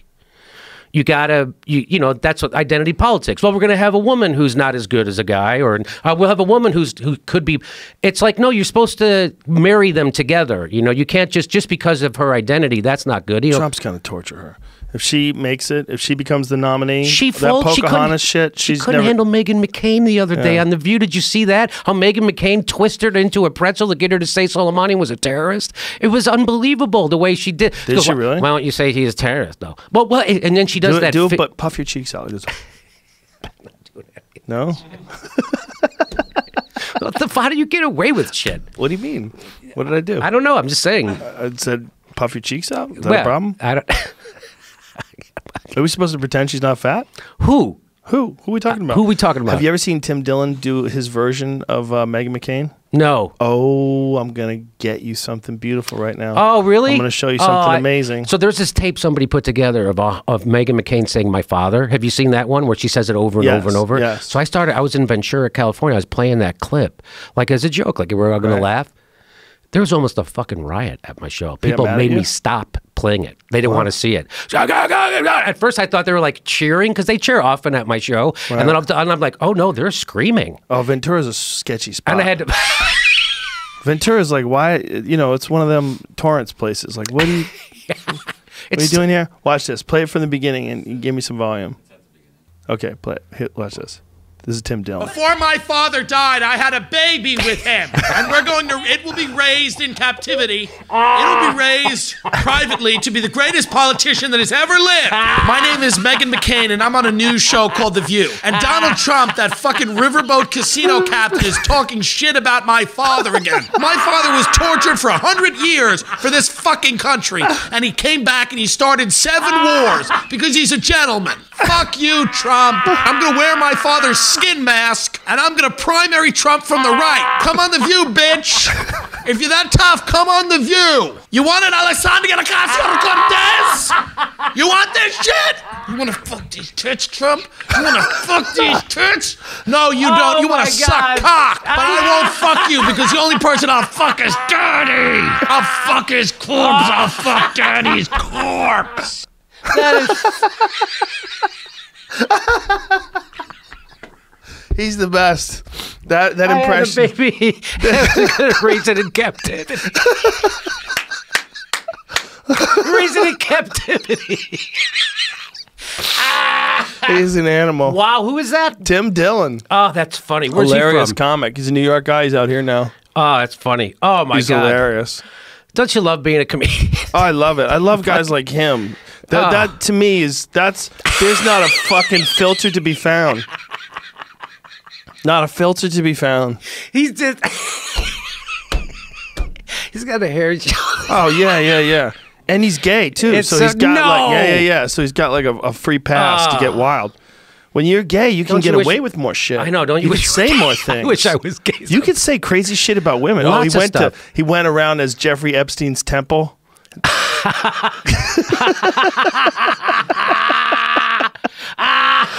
He dressed up like Jeffrey Epstein's temple. Which, by the way, that temple is fucking. How strange is that? That it's the same colors as the Israeli flag. Jesus Christ. Oh yeah. Yeah. Oh yeah. It looks like the Israeli flag. Okay. Yeah. What? Who's that? Chuck Schumer walking away from him? That doesn't look like Chuck Schumer. Yeah. Oh wow, that was funny. Thanks for playing that. He's hilarious. He does a lot of shit. He works. Like, he puts in a lot of time. He does a lot of things. A lot of content. He puts out a lot of shit. Yeah, and he's a really funny comic too. I got to do more comedy. So what's been going on? You haven't been doing a lot? I go out, but it's like I don't drive as far as I should. Oh. Do you go to the store at all? I get it. You know what? I've never worked at the store. How dare you? I did actually send an email. I go, hey, I want to do my show down at the store in La Jolla. Yeah? Because I want to go down to San Diego again and do. I love La Jolla. Do you? Oh, that club is one of the greatest clubs in the world. It's like the store down there? That store down there is perfect. It's perfect. It's like a perfect comedy club. Oh, I sent an email. I didn't get it returned. Well, they're probably booked. They're so booked. Everything's booked. I bet. The store has never been more popular. Right now, it's sold out every night. Yeah, I know. I should start going there. I just got to get out of my ass. I just got to get off my. I go to Flappers, which is in Burbank, so it's real close to my house. And I go up there a couple of times a week, and it feels good. And then I go to the Comedy Magic Club on the weekend. It's a good club. That's a great club. And then and I go to the Improv randomly. Yeah. And so that's pretty much my. How often are you getting up a week? Just maybe 2 or 3 times. Oh, that's not too bad. That's not too bad. It's not good. Yeah, I'm doing 3 sets tonight. See, that's what I'm talking about. Yeah, you got to do a lot. Comedy is reps. It's all about reps. It's all about reps. It's like my friend Alan Havey goes to New York, and now he works at that the Comedy Cellar. And they have like 3 venues now, so he just has to make one call and he gets 3 sets a night. I'm like, if I could just go out, and he didn't have to travel far. It's like all real close. There's nothing better than doing 3 sets a night, right? Well, stand-up is like, I feel like it's like running. Like, you want runner's endurance, you want to be in shape, you got to run. You have to run. And stand-up, you have to do stand-up. You do it, you get into it, you get the rhythm, you get the groove, you feel it. Once you start overthinking it, and that happens. So if you have too much of a break, for me anyway, I start to overthink it. Oh, of course. I start to get nervous. Yeah, of course. Do you get nervous? Oh yeah, if you take time off. You feel uncomfortable. That's the best way to describe it. It's not necessarily nervous because I know jokes, I know how to tell them, right? But I don't feel comfortable. Right. Yeah. It's a totally yes.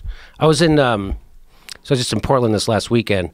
Do Helium up there? No, I do the Alberta Rose Theater, and I had to write a whole new show because we came back too soon, like 6 months ago. We were in Portland, so I had to write a whole new fucking show. Oof. And I was really sweating it. I didn't realize how nervous I was, and so when I got on stage, like about 30 minutes in, it was going good, right? I got my appetite. All of a sudden, I was hungry, and so I got a calzone and I had to eat it. On stage? Yes. What? I couldn't. I was starving. I had another 2 hours to go. My show goes 2.5 hours. And sometimes so you ate while you were on stage? So I'm not saying like I have to get, so I just got a calzone. How did the people handle it? They all went and got calzones. They sold out. So you had a break? No, as I'm doing the show, I had 3 people up on stage with me. Are you in the calzone business? Are you the Nancy Pelosi of calzones? Is that what's going on? I have some interests in calzones. No, I don't know how you can do that. I've often looked. I'd be on stage and I look down at a chicken wing. I'm like, I could eat that fucking thing right now. Really? So as soon as my nervousness goes away, like you get hungry? Yeah. That's so weird. Yeah. While you're on stage, you get hungry. Because my nervousness goes away. I don't know how many times I can say this. No, I understand. So before that, because of the nervousness, you can't eat. Yeah. So you go on stage hungry. Yes. But you probably should be hungry. But I don't feel hungry when I go on stage. I just feel like a knot or whatever. And then the nervousness goes away. You're doing well. Yeah. And then you're like, I got to fucking eat something. Mm-hmm. You go on stage and you do 2.5 hours? Yeah. Whoa. That's a lot of time. Well, it's not stand-up. I have video. That's right. You're doing your show. Video. Okay. Doing a video show. Yeah. Okay. So, but we write jokes for the videos and everything. It's not just guys doing a podcast. Right. That makes a little more sense that you want to eat in the middle of it. Yeah. A little more sense. Because like if you're on stage doing your act. Oh, yeah, you can't. If I'm doing my act, that's why I say often doing my act, I've looked like I'd like to have a piece of that chicken. You can't do that. Like I could play a video that's going to be a minute and I've got. Oh, so that's what you do? Then you come back. Yeah. And do you worry about shit flying out of your mouth while you're talking? I do not worry about that. You should, Because right? the people already like me. Oh, okay. That's a good way of looking at it. Yeah, it's such a freeing, I don't have to convince anybody, and that's the weird thing with my kind of comedy. Like, I like to go up in front of people who don't know me to surprise them in a way. Like, watch, but I also have to get into it a little gentler. More gently? Is that a word? Yeah, more gently. Yeah, so I have to get into. I have to act like, hey, my brother said this, or hey, why did I'm too dumb? I don't get it, Like, why is the government against workers' strikes, but they're for military strikes? As opposed to the way you would do it in front of your crowd. Yeah, yeah. In front of my crowd, I'm much more, amped up and angry or what have you. That makes sense. Yeah. Yeah, it's a weird thing, right? There's a catch-22 to that because, like, if you play to your people all the time, you can get soft because they'll laugh at stuff just because they like you. That's right. And then a regular audience will be like, what the fuck are you talking about? That's right. There's some people that I've seen where they do well, especially like some podcast folks, they have a crowd. And then the people will come to see them when they do their shows and like, oh, they're just happy to see you and you do well. But then you go do a show, a rando show at the fucking Improv where there's like 5 other people, especially that lab. That lab is hot death. At the Improv? Yeah. That little tiny room. It can be. It's set up all fucked up. The door is right next to your stage. You're on stage and you hear the door and see people walking in. The bar is enormous. It's way too big. It's like if everyone in the room was a rabid alcoholic, maybe you could justify having a bar that big in a room that small. It doesn't make any sense. Room. That's funny. That's terrible. You know what? Now that you mention it, I guess I noticed that stuff, but they should light that room on fire. They should take sage through that room and clear it of ghosts and then light it on fire. I enjoyed it because there's no waitresses, right? Not that I don't like waitresses. You go and get your own drinks? You go get, if you want a drink, you go to the bar. Oh, that's and so even nobody grosser. walks around in front of you with the, so there's no distractions. People just sit there. Oh, you're anti-waitress. You motherfucker. You fucking asshole. I get it. Jimmy's got a problem with the women. Yeah. He likes a male bartender, a rugged. We just got done making fun of Megan McCain. Kyle Kalinske got in trouble for making fun of Elizabeth Warren's dancing. He didn't get in trouble. That Cory Booker guy went after him. See that? I'm like, that is nonsense. You virtual signaling dummy. That is so silly. He made fun of everything. He made fun of Cory Booker's jokes. Dad jokes. Yeah. He made fun of the thing. But if he makes fun of Elizabeth Warren, all of a sudden it's sexist. It's like, see his quote? Like, you see what he said? Like, it was so clunky. Like, I'm sorry, you an 18-year-old autistic college student who just gets to talk for the first time? Yeah. Yeah. It was so clunky. Like, how did you formulate this sentence? Did you really feel this? Who do you think's going to believe this? Yeah. Like the people who are going to believe this, they already like you. Most of the people are going to see right through this thing. So it was just, to me, it's like, it's a schizophrenic message from people like that. Elizabeth Warren's defenders. It's like, well, women can do anything except take a joke. I guess. Or dance. Watch her dance. Let's watch that video. Elizabeth Warren dancing. If you're not making fun of that, you're out of your fucking mind. If there's a thing to make fun of. Why do white people think this is dancing, by the way? You ever notice that? George Bush danced like this. That's my number one move. And then she does this Doesn't too. Ellen do that too? I think Ellen may do that. I don't know. Elon Musk did it too. Did you see when Elon Musk was in China? Took his jacket off, threw it on the ground, was dancing. He's having a good time. I guess that's okay. I Probably guess had a couple of pops. Yeah, he's not running for anything. Exactly. Yeah, and everybody made fun of it. Nobody accused anybody of being sexist. Really? Yeah, the dancing was hilarious. We'll play that first. We'll play that second. Let's play the Elizabeth Warren one first, because the Elizabeth Warren one is so fucking ridiculous. You're watching her dance, and you're like, how dare you say I can't make fun of this? How dare you? How dare you? Obviously, it's. And by the way, it's not like somebody put up a cell phone video of her dancing at a wedding. Right, no one's going to No one's. That's okay. She's on stage trying to get something from people, and she thinks this will get it for her. Yeah. Here we go. Here she goes. So here she goes. Here she's up there. I don't know if you can play that music.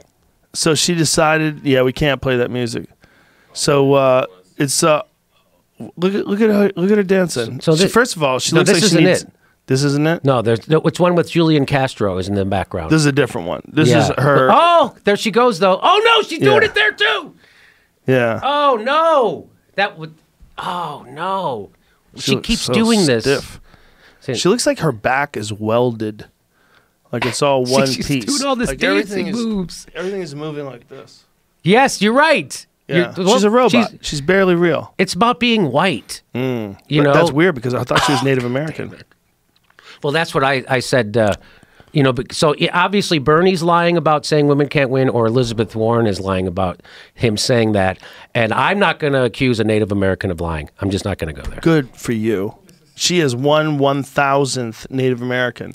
So that's real. That's a real number. So it might be 2,000. She's 70 though. Her moves shouldn't be like very elastic, right? There's a lot of 70-year-olds that are out there cutting Good point. Good point. 70. She actually looks pretty good for 70 because Bernie looks like shit, right? Bernie's head is in the middle of his chest. I've heard you say that before. It's like falling off. It is. If I was his friend, I'd be like, bro, you got to work on your posture. We got to get you some spinal decompression. Get you to some yoga classes. Your head's gonna fall off. When you meet him, he's taller than you think, right? Yes, because his head's stuff like here. Yeah, you meet him, you're like, oh, I thought it's supposed to be up here. I thought for sure I was going to be taller than him when I met him. You ever have that happen? I thought for sure I'm going to be tall, and he was way taller than me. Well, I'm 5'8". I always assume I'm shorter than everybody before I meet him. Yeah, okay, pretty much. So unless they're like a tiny person. I thought Chris Hedges was going to be 6'5" when I met him, and he's same height. He's a normal guy? Yeah, it's normal, not tall. Have you met Chris Cuomo? Fredo? Did you call him Fredo? No, he'll wreck my shit if I do that. He'll wreck your shit and then throw me down some stairs. That was so revealing. That was so like, who are you? Are you 16? But you know that Fredo is the N-word. We've all said that. We've all said that. We've been saying that for years. You get fettuccine N-word. That is so fucking dumb to say so that. Stupid. The idea that he thought that he could pass it off, and he knew they were filming him, right? Yes, so yes. He knew they How do you not know? It's like saying that to an Italian American is like using the N-word. Like, oh. Is it really? Guess what? Here's the thing about being Italian. There's no word for us. There's no word for us. You can call me a guinea. You can call me a greaseball. It's like, okay. It doesn't work. Right. There's no word. They don't work. They worked from my grandfather's day. I used to talk to my grandfather because, he was an immigrant, and he came over from Italy, and he told me all the horrible shit kids in school would say to him, all the horrible shit people on the street. Yeah. Guineas back then were they were talked to like trash immigrants. Like they wanted them to go home. They didn't want them there. And there was a lot of dispute between the Irish and the Italians. Italians were thought of the way a lot of racist people think of Mexicans. Like they're coming over here to take our jobs. Yeah. They're infesting our neighborhood with their smells and their food, and they want to talk their language. Like my grandparents always spoke Italian in the house. Did they smell? They smell great. It depends on what you like. I love Italian food, so it smelled great. But they always talked Italian. My grandmother and my grandfather always spoke Italian to each other. Yeah. They lived in an Italian neighborhood up until it changed. They lived in Newark, New Jersey. Oh, okay. Which was all Italian. So it seems like every wave of immigrants becomes the new horrible person, right? Yes. So I grew up because I was Irish, and they talk about how the no Irish need apply, all that stuff, and that's why they... Yeah. I mean, that's what it's just. There's waves of this, right? And now the wave is, Mexicans are the scapegoats. But there's that documentary they did a while back, A Day with No Mexicans. But it's true. Everything would fucking shut down, especially Los Angeles. No kidding. But most of the country. I mean, this is the dirty secret about the United States of America is that we rely a lot of I shouldn't say we. A lot of industry podcasts, it doesn't really rely on illegal immigrants, but a lot of industries rely on illegal immigrants, and it's a fucked up situation to be in for them because they really don't have a path to become legal, even if they've been proven for decade after decade that they're a viable, contributing part of our culture because they got over here illegally. Even if they came over here as a child, that we can't let you stay. And that's another thing, the immigration, they've been scapegoated since, as far as I can remember, Bill Clinton. So Bill Clinton, if you go back to C-SPAN videos of him saying Mexicans coming here taking our jobs and all that stuff, he did all that stuff. And Hillary Clinton, she bragged that she voted for a border wall, a barrier. It was a fence in some places. She used to brag about it. And so then Trump comes along turns it up another notch, and they're like, "This guy's a fuck." Yeah. It's like, no, you guys. So I make this point. He just says it in a way that's it's very offensive and it's Yeah. wrong, right? Of course it is. But what I'm saying is he's building off of a bunch of shit that's Yes. offensive and wrong. Just like when they tweeted out those. So you find out. This is what I say. That he banned all the Muslims at the airport. Then you find out why are they at the airport? Barack Obama's been bombing them for 8 fucking years straight. He dropped 26,000 bombs. They ran out of bombs. Then you find out he's putting immigrants in cages. You find out about Barack Obama built those cages. Then you find out that Trump is gassing immigrants at the border. And you find out Barack Obama also gassed immigrants at the border. And they should be honored they were gassed by the lesser of two evils. So there is the silver lining. And it's finally starting to come out because the Democrats have run this Russiagate it's done. They did the Mueller report. It's over. He concluded there is no collusion. It's over. So now they moved on to impeachment, but now he's bombing. So they're finally starting to talk about the War Powers Act. They're finally talking, but nobody's talking about cutting the Pentagon budget. Do you hear that? I don't hear that. No. Do you think that the main thing about impeachment is supposedly that he tried to get Ukraine to investigate his political opponent, Right. Joe Biden? Right. That's the main thing. That's what they say. You take that out, and there's basically nothing. Right. And people aren't really that upset that he tried. Half the country for sure aren't upset that he tried to investigate But Joe so Biden. many people are clinging to this as if this impeachment makes sense because they think that he's not presidential. That's it. Yeah. That as Aaron Matei says, who's the only guy I know who won an award for his Russiagate coverage because he debunked it like a good reporter is supposed to do. And he always makes the point that Trump is not a suitable steward of imperialism. And they think he puts an ugly face on the shit we've been. Trump puts an ugly face on the stuff we've been doing all along. And so now people are going to be more aware of it. And we would have been more aware of it if the Democrats would have actually opposed him on substance instead of Russiagate. He says things sometimes that you go, you are just allowed to write your own speech. Like when he was talking about Baghdadi, that he died like a dog. Yes. And you're like, what? You're allowed to say that he died like a dog? Or how about this is the weird thing, that he uses Twitter to threaten other countries. Like when he was talking about Iran, that if they respond, we will respond in perhaps a disproportionate manner. Like, you're using Twitter to threaten. Like, nobody ever thought that there was going to be this sort of a venue for a president to just have mouth diarrhea. And that's why I really believe that's a big reason why a lot of the establishment wants to get rid of him, because he makes them look bad. Because they agree with his policies. The Democrats just gave him everything he wanted. They paid for his fucking border wall. They gave him expanded spying powers. They gave him an extra $131 billion to go bomb people. They helped fast track his judges. They fucking also helped deregulate Wall Street. What the fuck aren't they doing for him? And that's why we have Donald Trump. And that's why it's important that Bernie gets in. That's why it's important that he overcomes their cheating. And I just want you talk about schizophrenic. Like, Bernie has a schizophrenic strategy. Like, people are upset that I critique his strategy. I want Bernie to be stronger. I want him to win. And I want him to. So, like, he'll come out and give a speech where he says, I'm running against the Democrat establishment. And people go crazy, right? Because we know that's the problem. And then he'll do a video where he endorses the DNC. Like, hey, give us money. He just did a video with all the Democratic candidates talking about unity. And every campaign had to pay $170,000 to the DNC to be included in that video. Why? Because the DNC is bankrupt. Why? Because no one's donating to it. And so they have to extort money out of their own candidates, saying, if you don't give us $170,000 each to do this unity video, we won't have any money to help you once you win the nomination. So they all ponied up and they're all in it. And Bernie's in a unity video where he's supposed to be speaking against the millionaires and billionaires. There's 2 billionaires in the fucking video. Tom Steyer and Bloomberg. We got to come together with billionaires to oppose. No, they are the fucking problem. Bloomberg is a problem. He's the guy who instituted stop and frisk. He's the guy who says New York needs more billionaires. Those are the fucking guys who are the problem. And if Bernie would just stop, playing footsie with them in a sense, and just bash them, I think it wouldn't even be close. So he's got, like Barack Obama, he's got to overwin.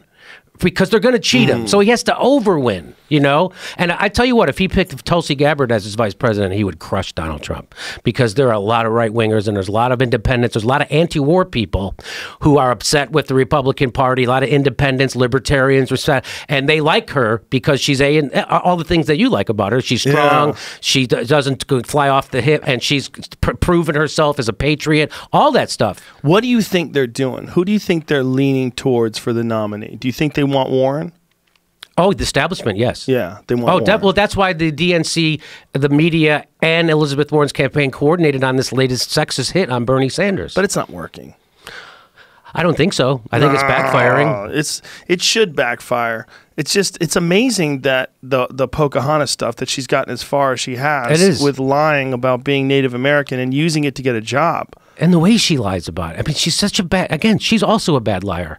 Like when Meghan McCain can twist you in a pretzel, that's not good. You know, when she went on some podcast with these black guys. I don't know, you ever see that video where she's being interviewed by 3 black guys? And they just in a podcast? Yeah, they just tear her to shreds. Oh, is that Charlemagne? Is that on the Breakfast Club? I think maybe, I don't know. You know, Probably I'm out of touch. I don't know anything. Charlemagne sharp as fuck. I think he went after her for the whole Native American thing, and she was just basically saying, "Well, it's a family story that we always told." Her. He nailed it. It was easy. You know, it was like you talking to Barry Weiss. It wasn't very about all Tulsi. you had to do was ask normal questions. What does Toady mean? Charlemagne the God calls Elizabeth Warren the original Rachel Dolezal. That's right. Yes, that's right. Yes, that's what he did say. Yes. Yeah.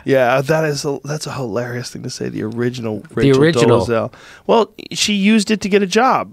I mean, she really did, and she didn't give any of that money back. I mean, didn't she get a job at Harvard because of that? Where did she get a job? She claimed she didn't. She claimed she didn't. But it was on her application. Yeah. She was Native American. There's a reason why. Yeah. And she's just saying it's because our family. But she was saying she's Native American. Like, that's the whole thing? You're 100% that? I don't know what she was saying. Right? I know it's really come back to bite her in the ass. I know. I bet she not enough. Not enough. She's still bouncing around. That's a liar. Like, she's a person that makes up a past. She's created a fake past, and she did it back when there was no DNA test available. So you can get away with being Native American. It makes you look like you're, well, first of all, you're kind of cool, right? Everybody, like, you ever see that movie Vision Quest? No. Great movie. Matthew Modine. But his buddy is like a fake Indian. His buddy lied about being Native American. He had a mohawk and everything. He was playing up the Native American thing. Because people want to be Native American. It's a cool thing. Yeah. You know, they've thought to be more spiritual, more deep and interesting, and it's certainly more oppressed. So if you say that, if she says she's Native American, oh, look at this Native American woman who made it all the way to be president. It's exotic. Yeah. Meanwhile, she's like 1/2000th Native American. Is that what it was? Some ridiculously small number. Right. Yeah. So she and then when she got her DNA test, Trump said that if she was Native American, that he would give $1 million to charity, or give her $1 million, something like that. And so she was like, "Well, time to pay up." Like, what? Did you look at the numbers? Yes, she did. Yes, she did. Joe, I find everything you're saying right now is sexist. I hope you know that. Fuck yeah. Everything you're saying is sexist. Woo. Must be, right? I'm talking about a woman. What do people? You know what? You talk about how you feel bad about the New York Times not being because I know that feeling. You want somebody to be. What do the other news people like at MSNBC and say? What do they think when they see Tucker Carlson kicking their ass doing war coverage? Isn't that fucking amazing? The Tucker Carlson thing was interesting, right? Isn't that amazing? He seems at least partially independent. Like why is he allowed to tell the truth about war at Fox News? I don't fucking get that. They're not allowed to tell the truth about war at CNN or MSNBC. Well, Shepard Smith was allowed to tell the truth too, but he was certain truths. But he was again after a while. He's like, I got to get the fuck out of here. Yeah. Again, there's lots of truths he didn't tell also. So that's why I said that. Did you see Bombshell? No, what is this? That's the movie with the Roger Ailes movie. Oh, I started watching that. Oh man, that guy, who's the actor from Australia? What's his name? Oh, whoever the guy is, he's fantastic. But isn't that John Lithgow in Bombshell though? I think you're thinking of the Dick Cheney movie. I'm thinking of a series. There's a series about Roger Ailes and Fox News. Oh. And no, this is a movie. Oh, I didn't see this. Is a new Charlize Theron. Oh, really? Yeah, where she plays Megyn Kelly. Oh, really? Yeah. Yeah. So she again playing someone Here less it is. attractive. NIWRC is a nonprofit working to protect Native women from violence. More than half of all Native women have experienced sexual violence, and the majority of violent crimes against Native Americans are perpetrated by non-natives. Send them your $1 million check, real Donald Trump. So she was saying that because she's Native American, she tested like a trace amount. Like it's probably like she blew a Native American guy in college. Well, what it is. By the way, real Donald Trump, I remember saying on 7-5, you'd give me $1 million for charity if choice of my DNA showed Native American ancestry. I remember, and here's the verdict. Warren reveals test confirming ancestry. What? Yeah, but it's such an insanely small amount. Look, Oh God. I am 1.6% African. I am 200 times More African than she is Native American. That's real. Yeah. LOL. So Imagine. I mean, I thought that when she said she got fired from teaching and then the video came out said she quit, I thought that would be the end. That should be the end too. I got called She's a bullshit sexist artist. for talking about that. Oh, you are sexist. Though, I had a right? Clinton advisor come at me, a Bill Clinton advisor. That's hilarious. Even Bill funnier. Clinton advisors should all shut the You would fuck think- up. you would think you they'd- are so lucky you're not in jail. You I would only think they'd- flew 26 times with Jeffrey Epstein. It's not a lot of times. He was a good guy. He had a nice jet. We flew around. We saw the sky. We looked at things. We had a couple drinks. You do a good Clinton. It's all right. It's not that good. Jeffrey actually does a good Clinton, but that's because he's got hours and hours and hours of tapes on me. I'm bad. Every time I try to do an impression, it sounds like a drunk Irish guy. No, your Bernie's pretty damn good. But Bill is so obvious. It's such an easy one. $27? Yeah, there it is. You know why $27? Because that's my social security number. 27. That's good. Yeah, because he was the 27th person alive. It's an old joke, Joe. Get it. I get it. It was I get funnier it. in 2016. I get it. Okay. But any Bill Clinton advisor calling you a sexist, Yeah. that is That's rich, huh? damned hilarious. That's rich. Did you wipe the cum off your dress before you called me a sexist? Bang, bang, bang, bang, bang. that fucking guy. Oof, when he dies, there will be stories. Yeah. Well, there's already stories. We just haven't heard them. Oh, yeah. Yeah. But I mean, it's amazing how much they can keep quiet. Well, it's amazing that the Epstein thing just comes and goes, and nobody gets run out of office. Nobody gets nothing. No, nothing. Fucking nothing. Well, how about the fact that they accidentally erased the first attempted suicide video? Whoops, we accidentally erased that too. How about they erased all the torture videos? I mean, Whoops. they did that. The CIA did that. They lied to Whoopsies. Congress on camera. Hey, They man. Joe. We're living in. Shit happens. Things go bad. What does Jesse Ventura say? He says, when you're telling the truth is, if I can forget that quote, but when you're living in the universal deceit, telling the truth is a treasonous act or something. Like that. I just said it earlier and I can't remember it. Oh, Jesse Ventura. Yeah, he was going to run for president. Wasn't he? He, as an independent, I don't know. Yeah. Yeah, I think he toyed with it. Is Bloomberg still running? Yes, He is. Yes. I don't hear anything about He's it. spending tons of money on ads and stuff, and so is Steyer. Steyer, they say, was like number 2, and he got himself up to like number 2 in South Carolina or something because of all the money he's spending. And you talk to people who live there, they go, I went home for Christmas, and every third commercial was a Tom Steyer commercial. Really? So it's a local thing. So he's Yeah, trying to get so- that market. Yeah, so he's like, okay, I might not win Iowa, but I can maybe put all my money into South Carolina. So do you think the establishment wants Elizabeth Warren because of the fact, look, she's willing to play ball. Yes. She wants to be president. Yes. She was a Republican forever, and then she switched over, became a Democrat. This thing about him, Bernie, being sexist is so obviously a political ploy. It's so transparent and really gross. Yeah. And so now when when they call Trump a sexist, it doesn't land. Right, exactly. They cried wolf to me. That's exactly what I mean. They teach this to 6-year-olds. Don't cry wolf. Yeah. And here they are, an entire organization that's the establishment has been crying wolf. It's crazy. These motherfuckers. These motherfuckers. What do you keep looking at your shirt for? I spilled some of that turmeric coffee on it. Oh. I washed it off Oh, okay. during the show. Oh, did you? I didn't even notice. Yeah. It didn't See that? look- See how unobservant I am? It's all right. It's all right. See a little spot there. It's no big deal. So how many times you go out in a week? How many times I do shows? Yeah, stand up. It depends on the week, but always at least 4.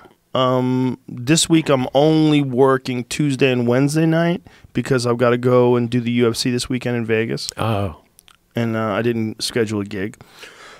And but a regular weekend, boy, depending on if I'm on the road or here, if I'm here, I mean, on a regular week, I'll work Tuesday, Wednesday, Thursday, Friday, Saturday. I do that all the time.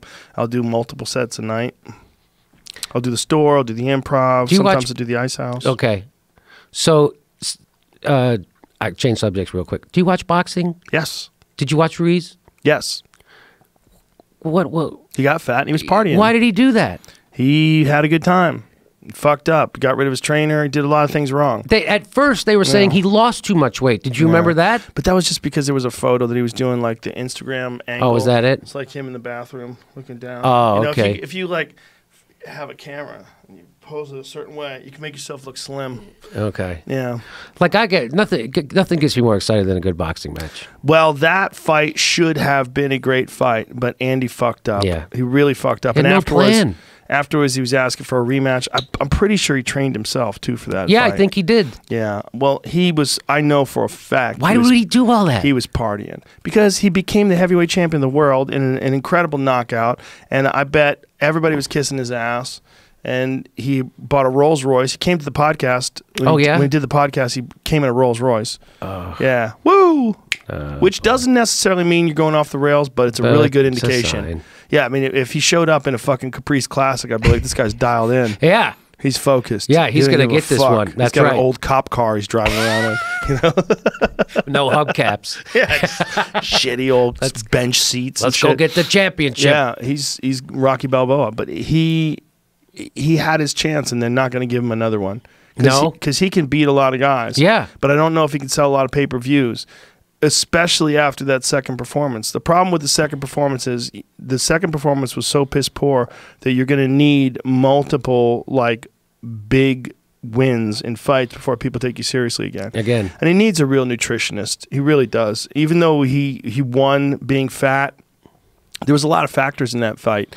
One big factor that I have heard from people who are very knowledgeable and in the know, insiders, was that Anthony Joshua was hurt in training, that he got rocked and maybe even got KO'd when he was training, and not too distant from the fight, like 2 weeks out. Really? 2 weeks out from the fight, got KO'd.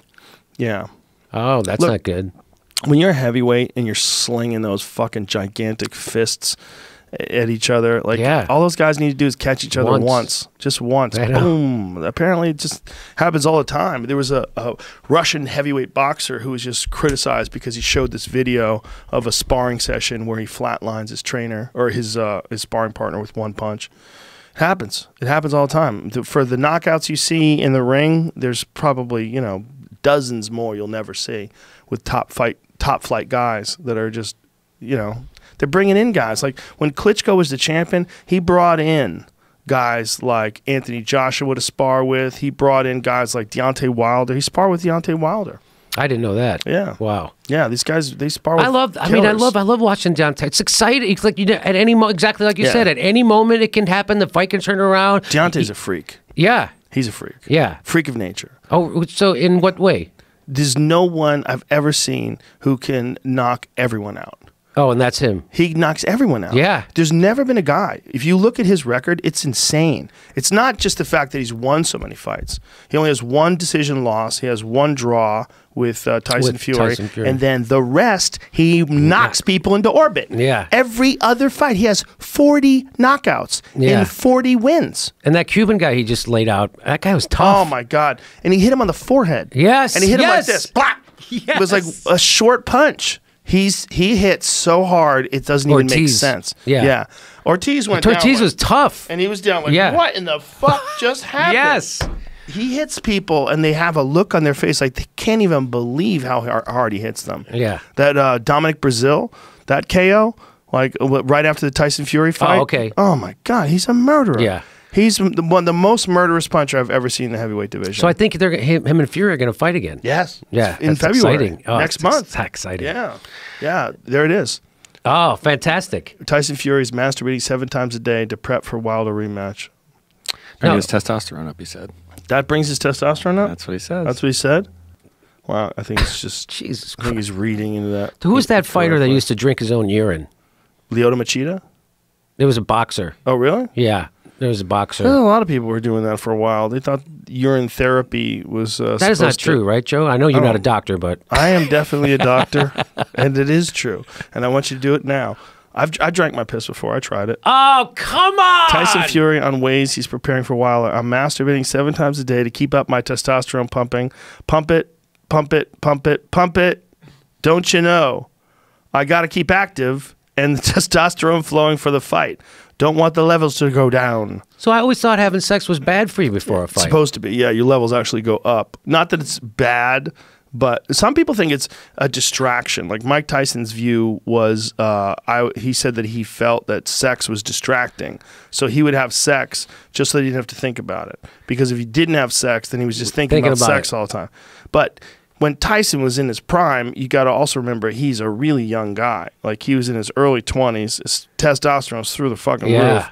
You know, and the level of girls that were bombing on him. Yes. Look oh at my he. God. I mean, Robin Givens was beautiful. The most beautiful women in the world Yeah. were trying to get some of that fucking gladiator dick. Woo!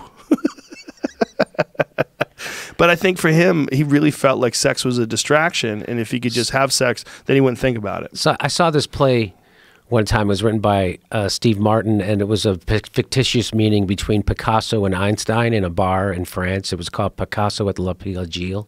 And in it, Picasso's painting, and he's talking, and he says, an artist must stay well fucked. Otherwise, his eye goes from the page to the windowsill, down to the street, across, over to the cafe where the girl's sitting with her skirt up. And it's like that always stuck with me, right? If an artist doesn't stay well fucked, all he's going to be doing is thinking about getting laid. Yeah, men will understand that, but men will rarely say that in the presence of women. And so because of that, women either don't believe it or they dismiss it or they think you're a pig for expressing it. Right. All those things. But men alone, they'll go, oh, yeah, that makes sense. Like if you say that, you got to stay well fucked. They're like, oh, yeah, of course. You have to. Otherwise, you get fucking distracted. It is true. Women have no idea. I heard a thing on NPR one time, probably 15 years ago, and they were doing a story about this woman who decided to transition to be a man. And so she documented it and did like an audio thing. And she talked about how when she was into it and started feeling her testosterone and she would become attracted to women. And she goes, it didn't have to be a boob. It could be an elbow. It could be her ankle. It could be whatever. And she goes, I finally understood 13-year-old boys. Yeah. That's what it is. Pretty fucking distracting, isn't it? Yeah. And then you got to keep your shit together. Well, it's not just that. It's a biological imperative. It's a reason why people breed. Right. It's like that's built into the DNA to make people attracted to females so they can spread their DNA. And that's what it is. It's that simple. It's it. To deny that is crazy. But you've got men denying it because they want women to like them. And then you got women dismissing it because they think that the men who express it in an honest way are pigs and sexist and they exhibit toxic masculinity, that's a hilarious expression because you need to thank toxic masculinity for all the bridges, all the jets, all the rockets, all this toxic masculinity. If you break down all the things that men have invented and all these toxic men have prevented like you from being murdered in war and protected the country and all the different things that you could attribute to toxic masculinity, most of it's positive. Okay. Now I forgot what that was. I had this question is sitting in my head since you started talking about toxic masculinity, and I fucking can't even get the word out. I can't even say it. I can't even fucking sovereignty. Toxic masculinity is a ridiculous thing to say. There's terrible men. There's terrible human beings that happen to be men. There's also terrible human beings that happen to be women. There's not toxic femininity. They just happen to be women who developed in a terrible way, most likely with bad parents, most likely abuse, physical and or sexual, and then they become a monster at the end of all this process. This is the same with men. Bad men are just bad human beings that happen to be men. And when you see terrible things happen, it's not because of toxic masculinity. It's because it's a bad person. I believe in the individual. There's individuals, and some of them are bad and some of them are good. But if you just want to generalize against all men, like you're on an uphill road. There's too many. And obviously not me. I've never invented anything. But there's too many things that men have done that are positive. There's way too many. There's too many things. If you wanted to have like a scoreboard, and you wanted to compete men versus women, what are you going to say when you look at all the different accomplishments that men have made? And obviously it's not me and it's not you. I'm not talking about us, like that we're on a team. But I'm saying like just this concept that men are bad. And you hear this a lot today, especially white men. I don't want to hear from white men. Okay, well that's crazy because there's a lot of nice white men. Like this is dumb. Phil Donahue. Yeah, he's one of them. But just this idea that you can generalize about one entire group, whether it's by gender or whether it's by race or by anything. But you can do that with white men. You can't really do that with brown women. You can't say, here's a problem with black women. You know, all black women are this, that. People go, you're a racist piece of shit. But if you say, here's the problem with white men, both are gross. Both statements, generalizations are disgusting, whether they're a gender-based generalization or a sex-based generalization, whatever it is. So they would say that that's okay to say that about white men because of the power dynamic. Yes, exactly. That white men have power, so if we say that, it doesn't... It's not even racist. Right. Right. That's... No, I don't know. I'm not a... It's a dumb argument. I'm not a professor, so I don't know if that's true or not, but... the white power... This is the thing. White men have more power, sure. But they also have more power than white men. It's a tiny percentage of white men who have the power that we're talking about. When you're talking about CEOs, when you're talking about, you know, judges or what? Yes, white men are in those positions of power, but they're also in those positions of power over most white men. Like it's a very small amount of people that have an extraordinary amount of influence. Yeah, they happen to be white men, but when you say white men suck, look at this. Like, no, that's the smallest percentage of people. Who are these billionaires? Who are these CEOs? Who are these judges? Who are these people that are in positions of power that happen to be white men? So have you ever, now, I don't know, I heard a guy refer to himself, like a regular guy, refer to himself as a cis male. Oh, I'm going to do that from now on. Has anyone ever done that? It kind of blew me. Like, I didn't even know what it was when I first heard it. Yeah. It's nonsense. You're a male. If you're a trans woman and you want to be referred to only as a woman, fine. No problem with that. But I'm not going to call myself a cis male. That's some new made-up shit. It sounds like you're calling yourself a sissy. Sissy, yeah. Like, when I first heard it, I'm like, I thought that's what a guy was doing. When I first heard it, a guy said, I'm a cis male, blah, blah, blah. I'm like, you're a sissy? I didn't know what it meant. I read this tweet once by this person who was saying basically to shame people into using that, ram it down their throats, and eventually they'll accept it and it'll become normal. And that you have to, because if they want to refer to us as trans, we have to refer to them as cis, and we have to force them to refer to themselves as cis. Yes.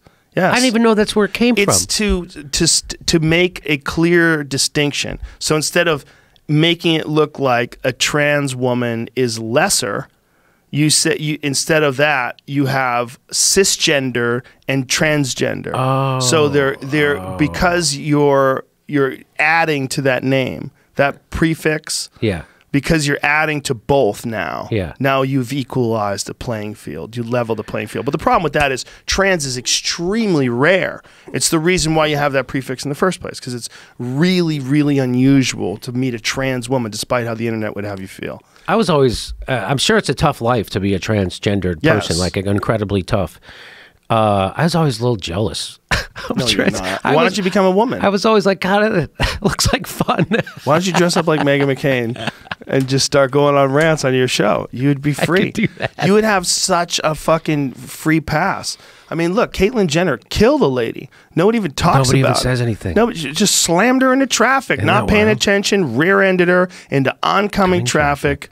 She's dead now, and no one even brings it up. Everyone's like, well, she's so brave. Do you think she's intact? I heard she cut it off. Oh, my God, is it gone? Yeah, I don't... But that was an accident, right? Yeah. I mean, it wasn't like... It was a careless accident. But still, she rear-ended somebody and slammed her into oncoming traffic. Okay. And whether or not she was on her phone, I don't know. Do you ever worry you're going to say something wrong? I'm always worried. Like I'm ignorant above. Like I said, I have big gaps in my knowledge of stuff, and so I remember what was I talking about the other day, and I got it totally wrong. Like I didn't know, like somebody from Jamaica. That's also an African American. I didn't know that. Sure, because they came over from Africa to Jamaica. That's what I'm talking about, how dumb. I wouldn't say African American. I guess once they came to America and they're American citizens, they're African Americans. Yeah. So I didn't, again, this is... A lot of Jamaicans refer to themselves as Jamaicans, though. The thing about Jamaicans is, like, it's really unique how, like, unique cultures are known for, like, specific things that are very positive. Like, Jamaicans are known for incredible work ethic. Yeah? Like, Jamaicans have multiple jobs. It's always a stand-up joke. No kidding. Yeah. In New York, there was always jokes about Jamaicans about, that they would get mad at you if you had less than 5 jobs. Oh, no kidding. Yeah, Jamaicans are known for being, like, very hustle-oriented, hard workers. That's a New York thing. I mean, the only thing I've ever heard about Jamaicans is the stereotype of pot and all that stuff. That too, but they have a lot of jobs. Pot smokers having 5 jobs goes to show you it doesn't take away your ambition. They don't. It doesn't. That's nonsense. Look, I smoke a lot of pot. I'm pretty ambitious. I work a lot. Do you ever... So I'll do a show, right, where I'm like criticizing someone or something, and then I'll smoke a joint afterwards to relax, and then I start second guessing everything I said. Of course. Do you do that? Yeah, definitely. Okay, I feel better. We're talking shit. Yeah, I know. I mean, I'm thinking about my poorly worded rant of male versus women, and I'm thinking like, well, I probably should have said that better. But that's just a part of how it works. What I was getting at from all of this, though, is that we have to look at each other as individuals, and this identity politics bullshit that people play, whether it's male versus female, whether it's black versus white and Asian and this and that, they have to be humans first. And one of the weirder things that's going on in Hollywood now is they're leaning so hard on diversity that it gets distracting. It's like I went to see Frozen, the musical.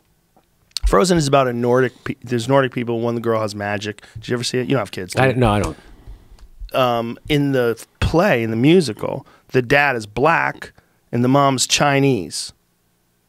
Which is like, okay, maybe she's Asian. I don't know. Or maybe she's Korean. I don't know. It's hard to tell. I can't see that good. I'm 52. Okay. It's pretty far away. But she was obviously Asian.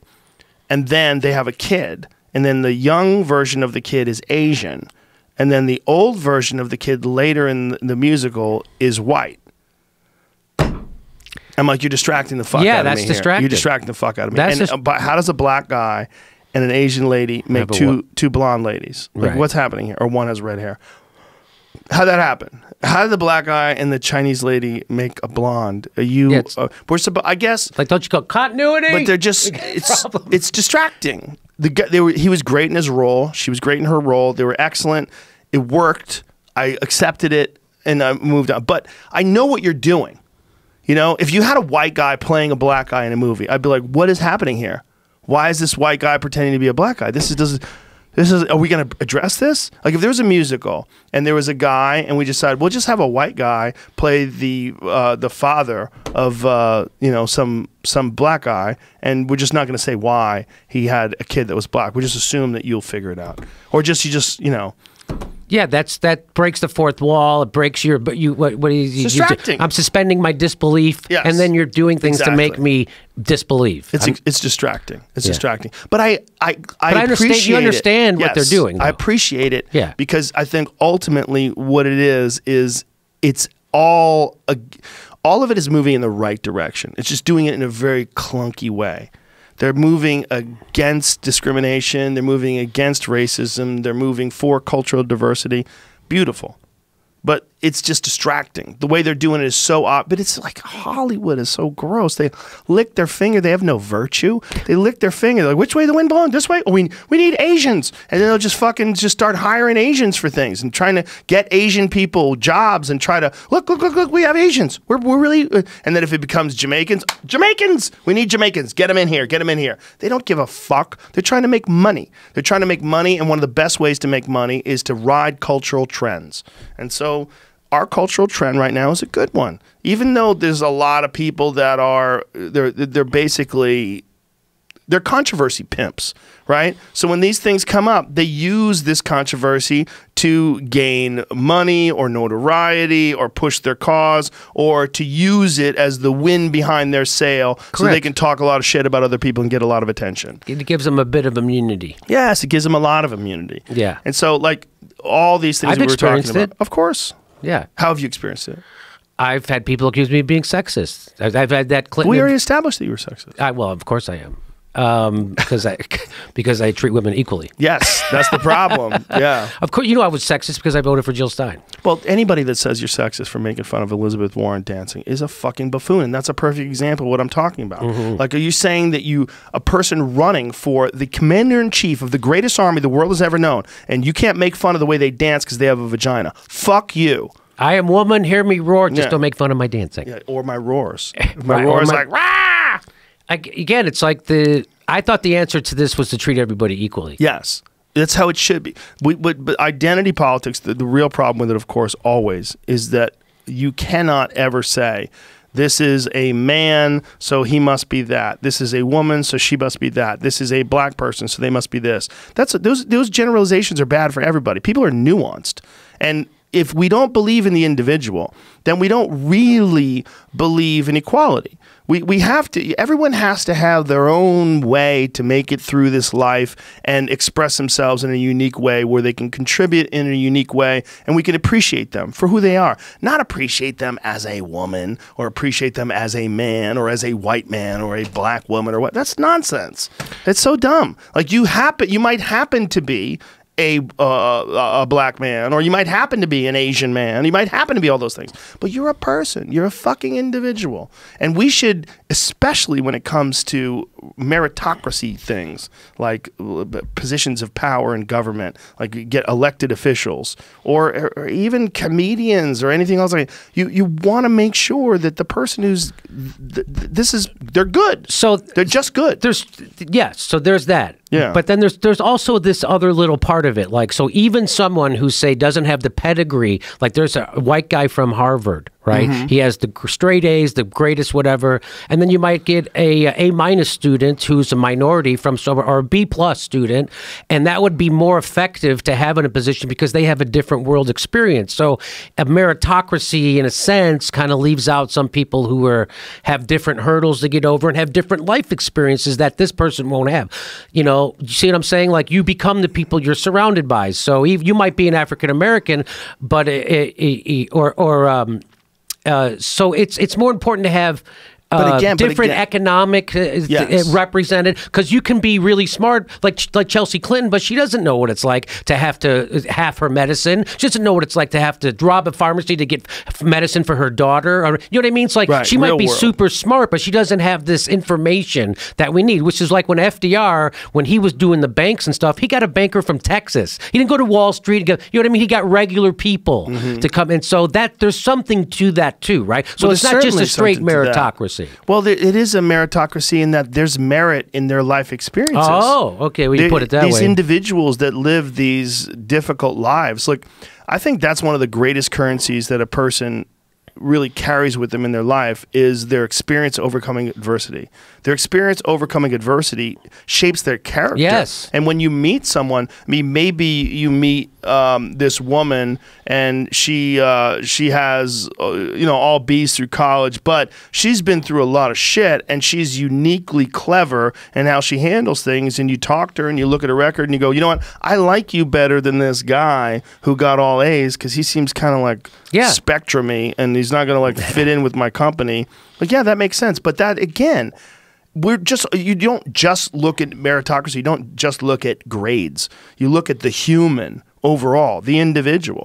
And there's a lot of benefit to people that have overcome difficult lives. Like, those people come out interesting. Those people come out important because they've seen some shit that you haven't seen. Yes, that is what, and they understand things that you don't understand. Yes. And that's why, like a guy like Barack Obama could have a diverse cabinet, but they're all from the same class. Right. And right. so that's fake diversity. That's fake diversity. Right. Yes. Yeah. So they're all, He served the establishment power like any white president did, and his cabinet did the same thing. By the way, his cabinet came from an email from Citigroup, which I know you know. Yeah, fuck. Yeah, you know, these things are complicated. That's part of the problem with any of these conversations. And also, they're so loaded.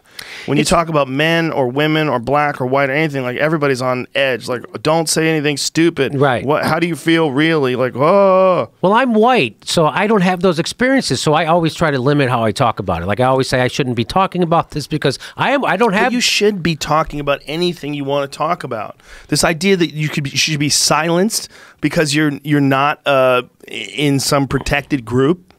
That's nonsense. I'm always afraid I'm going to say something ridiculous and ignorant, which I do often. Yeah, say. Me too. We're gonna say ignorant, ridiculous shit like this. You have to have the ability to say ignorant, ridiculous shit if you're gonna have a free-flowing conversation. Like you and I, we didn't even talk on the phone before this. We had no idea what we were gonna talk about. We didn't do a pre-interview. Nothing. We did nothing. We come in here. We start rattling. If we did a pre-interview? It would be hilarious. We just start talking about farts and cigars. blowjobs, like it would be ridiculous. Fucking pre. You want to talk about Jimmy? I don't know. It would most certainly. I would jack it off 7 times a day to keep my testosterone up. Let's talk about that. Yeah, get it. Pre-interviews. They still do pre-interviews on. By the way, do you ever watch any of those shows ever? No one does. Very few people are watching those shows. I mean, Conan O'Brien get less views than my show. No, I know. That's why they're all doing podcasts now. Because no one's watching that fucking show. There was a crazy article that Conan O'Brien is leading the wave. Oh my God! Do you see that? In new media. Yes. Like, what are you talking about? We've been doing this shit for 15 years, bitches. And what the fuck? He doesn't even get good numbers on his podcast. No? No. Like, the actual downloads, I mean, he does all right, but he doesn't do as good as, like, Dax Shepard or me or any of the people that are at the top of the heap in comedy. Well, you use your platform, Joe, to actually have real conversations and say things. Now, I haven't listened to Conan O'Brien's podcast because, I've got anything else to do, but... He's interviewing famous people. Yeah, it's fucking the same bullshit, and it's not... I mean, hey, Mark Maron's got that covered, right? He did that. He's been doing it for 10 fucking years. That's right. People opened up to their heart, like, they never... So he has this thing, and then you do this other thing. It's fucking covered. You aren't breaking any new... That was crazy. That was a New York Times headline, wasn't it, Joe? I think it was Or was it Variety? I think it was Variety. And everybody in Hollywood was like, what in the fuck are you talking about? Yeah. And it was funny too. Yeah. I got tagged on it so many times. I'm like, I'm not even going to comment because I can't. It's Conan O'Brien. He's revolutionized. He's changing the game. He's changing the game because he had a photo shoot. Yeah. He's a white male. For Variety. He's a problem. He is a cis male. He's another one of those white men at the top of podcasting. It's bullshit. Yeah, I don't know if he's at the top of podcasting, Joe. I wouldn't say that. All of it. It's just gross. Did you ever do his show? No. Yeah, I did a show before a couple times. They all seem like nice people. He's a nice guy. He's a nice guy. They all seem like very nice people. I feel bad when I go after them on Twitter. I go after Andy Richter all the time. Of course you do. I go after Andy Richter all the time. Why do you go after Andy Richter? I can tell he's a nice guy. I know he is. Him? Well, because he's famous, right? And he's a white male. And he's a white male, it's a real problem. It's very safe for me to go after him. But there's this Hollywood mentality on the left, right? And this Hollywood mentality on the left is that all bad things started in January 2017. They have no idea how we got there. So he's tweeting out this stuff about how Trump has the cognition of an 8-year-old, right? Because he wants to do war crimes. And so how can you believe this guy? I'm like, dude, they've been fucking doing war crimes since I was born. Why are you acting like this just started? We don't ever prosecute them, and they're not going to prosecute him for war crimes. Right. Why are you fucking doing that? You know what war criminals do? They go and dance with Ellen on daytime television. That's the cognition of Hollywood. Michelle Obama says George Bush and her have the exact same values. A war criminal. She has the exact same. That's the cognition of a fucking first lady. We want to talk about cognition, how we fucking got here, and you're smarter than that, Andy Richter, and that's why I hold his feet to the fire. I know he's a nice guy. But he gets locked into that team mentality. All that. It's all team. It's all fucking vote blue no matter who. It's all forget how we got here. Let's forget that Barack Obama was unbelievably corrupt, which is why we don't have a functioning banking system, which is why we don't have a functioning healthcare system, which is why he took us from 2 wars to 7, which is why he had a peace prize and a fucking kill list. Ooh. Where's my kill list? Oh, maybe it's underneath my Peace Prize. I use it as a paperweight, kind of ironically. Anyway, these are the things that I try to focus on, Joe. And by the way, I was right about all of them. Yes. And I was right about fucking Russiagate. You were. But the beautiful Did thing I come about out here you, and do a victory lap yet? You should. You should spin around in your chair. The thing about you, though, is like you are a left-wing guy that's willing to criticize the left. And for some people, that seems to be a taboo thing. Like they don't want to talk about the left. Oh, you can't. First of all, so I found out that people who want to make it in the Democratic Party are not allowed to come to my shows.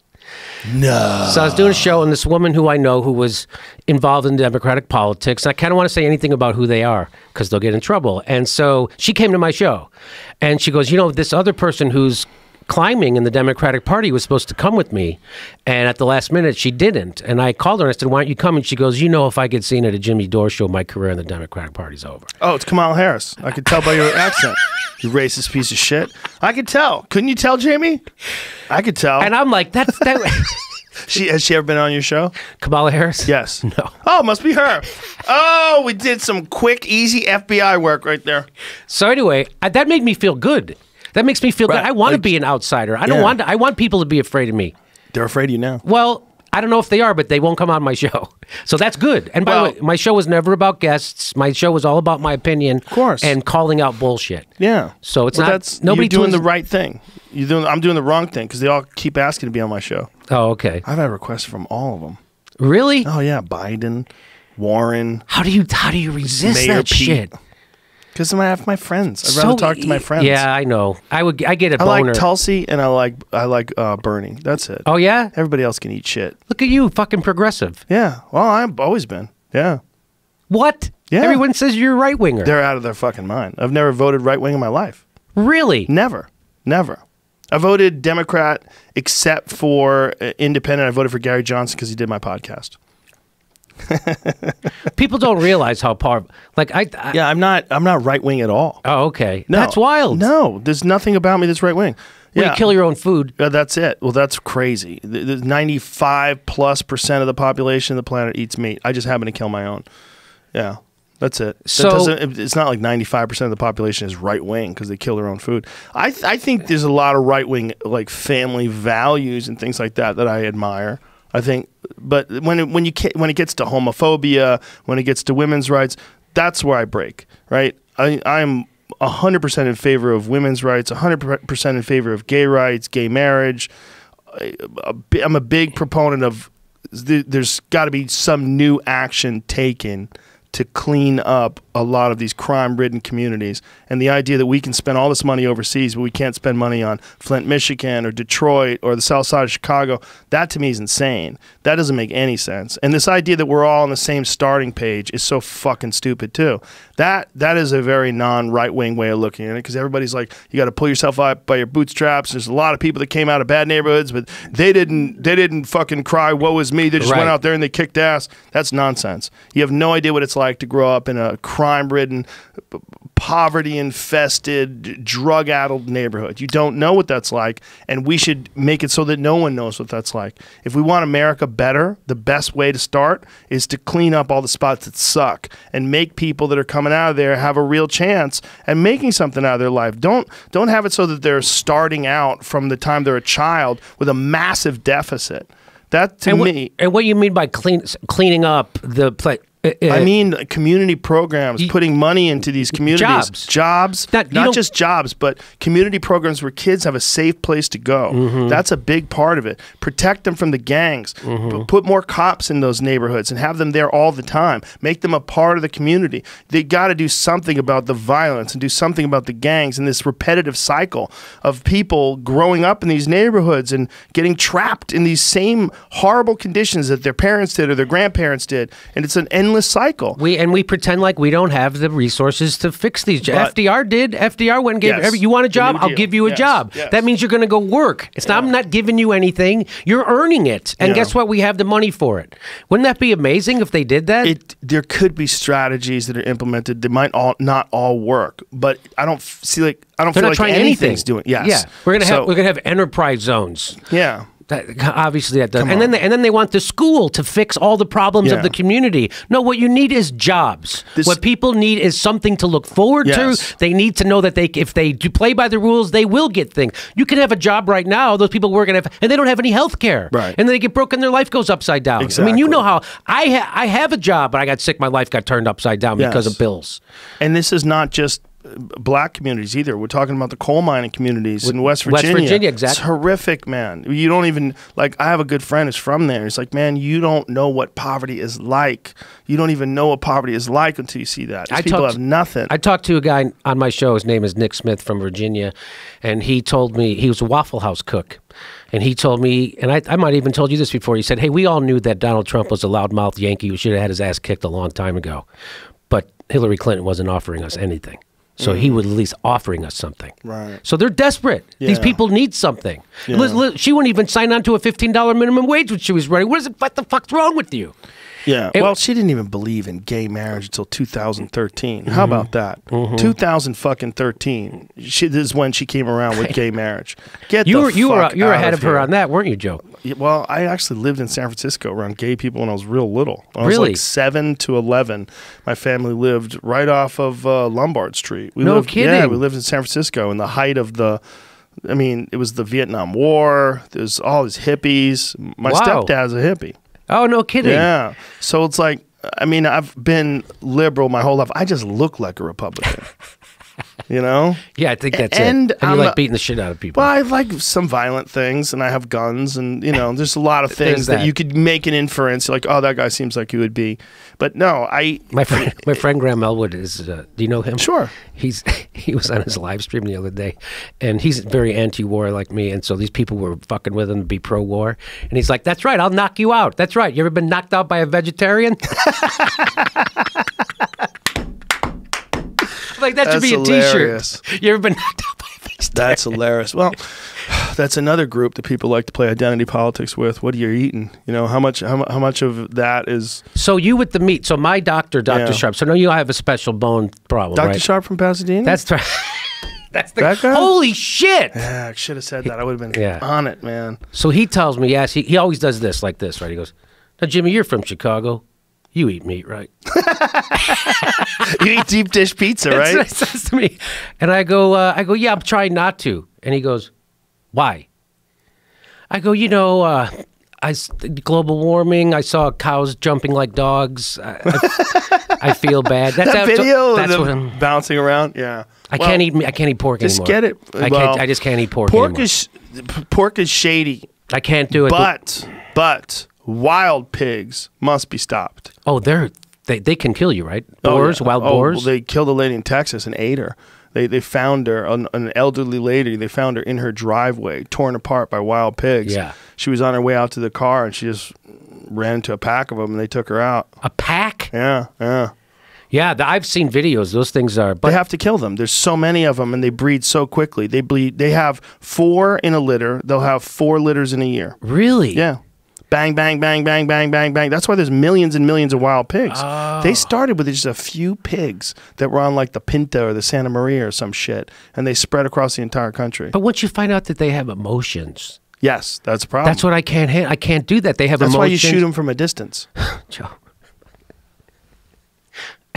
You don't want to get up close. So your theory is they don't know it's coming. No, well, that is a good way to do it. Because but what then if they you kill their quickly. Mother? What if you have a pig and then you kill the pig's mother? You don't do that if you're an ethical hunter. You don't shoot a pig that has piglets. Yeah, you try to avoid that. Unless... What about a deer? The only time they don't do that either. That's illegal. Oh. The only time they do that, though, in some places illegal. The only time they do that with pigs is when they're trying to eradicate all of them. Like there's some farmlands that experience just devastating losses because of wild pigs. Okay. And especially in Texas, millions and millions of dollars a year, which cripples these companies, and they go under because of wild pigs. Like some farms can literally go bang. Oh my God, you'd have no idea what it's like unless you've been around them. But what about pig farming, right? That's a different thing. So most pig farming is disgusting. I can't. It's horrible. But then there's ethical pig farms where they raise these pigs where they let them roam around, and the meat looks different because they're eating acorns and natural foods. Oh, really? Yeah, there's a guy named Joel Salatin, and he runs this farm called Polyface Farms, and he's all about regenerative farming, and he discusses like how like the way animals live best is the way they live naturally. Yeah. And chickens are supposed to roam free. So he has this portable chicken house, and they roll it into a new field, and then the chickens go into the chicken house at night, and then in the morning they come out, and then they go roam around, and they move it to another spot. So they eat all the bugs and all the grass and all the stuff in the area, and then they move to a new spot. And so they raise chickens, and the eggs are healthier. The pigs, the pork is healthier. These pigs are wandering around in these open areas, and then they corral them, and then they kill them quickly.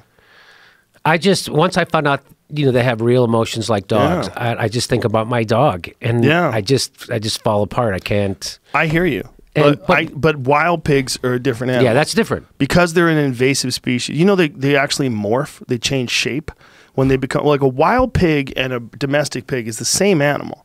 Like when people talk about, a Russian wild boar, this is all nonsense. Really? It's all Scrofa. It's all one genus. It's the same animal. Really? Yeah. Really? When a domestic pig goes wild, I mean, there's different versions of them, but they can all breed with each other.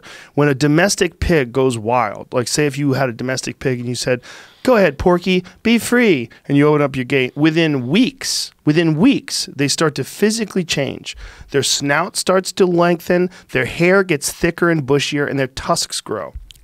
No kidding. Yes, they literally become what you think of when you think of wild boars. It just takes a while. But they're one of the weirder animals. They're almost like gremlins when you feed them after midnight. When you let them go, they start changing. They morph. So so Dr. Sharp says to me from Pasadena. He says, well, you should eat meat. And I'm like, because of my condition, right? And he tells this long story about how we evolved. He sits down and starts telling me. And about how we were cavemen and inside the glaciers and the thing. And he's like, so you should eat meat, especially you, because of your condition. And I go, okay, well, how often? And he goes, every day. And I was like, Jesus, I can't do that, And so, but this is medical advice from a guy who saved my life, right? Yeah. So it's like, I eat meat a couple times a week. Do you feel better or worse when you eat it? I do have more energy. Yeah, well, that's probably good, right? Yeah. Why don't you eat meat more often? I have, just because of You don't have to eat pork. I know. If you eat humanely raised meat. So there's, grass-fed, that kind of shit. You can buy grass-fed, grass-finished meat from farmers that have a commitment to humanely raised and humanely euthanized animals. I wouldn't say euthanized, killed animals. And the way they kill them, when they harvest them, they just lead them into a pen. They have no idea what's coming. And they put a bolt to their head and bang, they take them out. Yeah, it can be done in a way where the animal has no idea what happens until it's over. And it's not like they're going to live forever. I mean, obviously, this is a slippery argument because you can say that about people too, right? This guy's an asshole. Let's just kill him. It's not like he's going to live forever, right? You don't want to say that. But the quality of the meat is far better if the animal is living a natural life. Right. You're talking about organic, no hormones, no antibiotics. Feeding it corn. Yeah, no corn, man. That shit's terrible for cows. They're not supposed to eat that. They're ruminants. They eat fucking grass. That's what they do.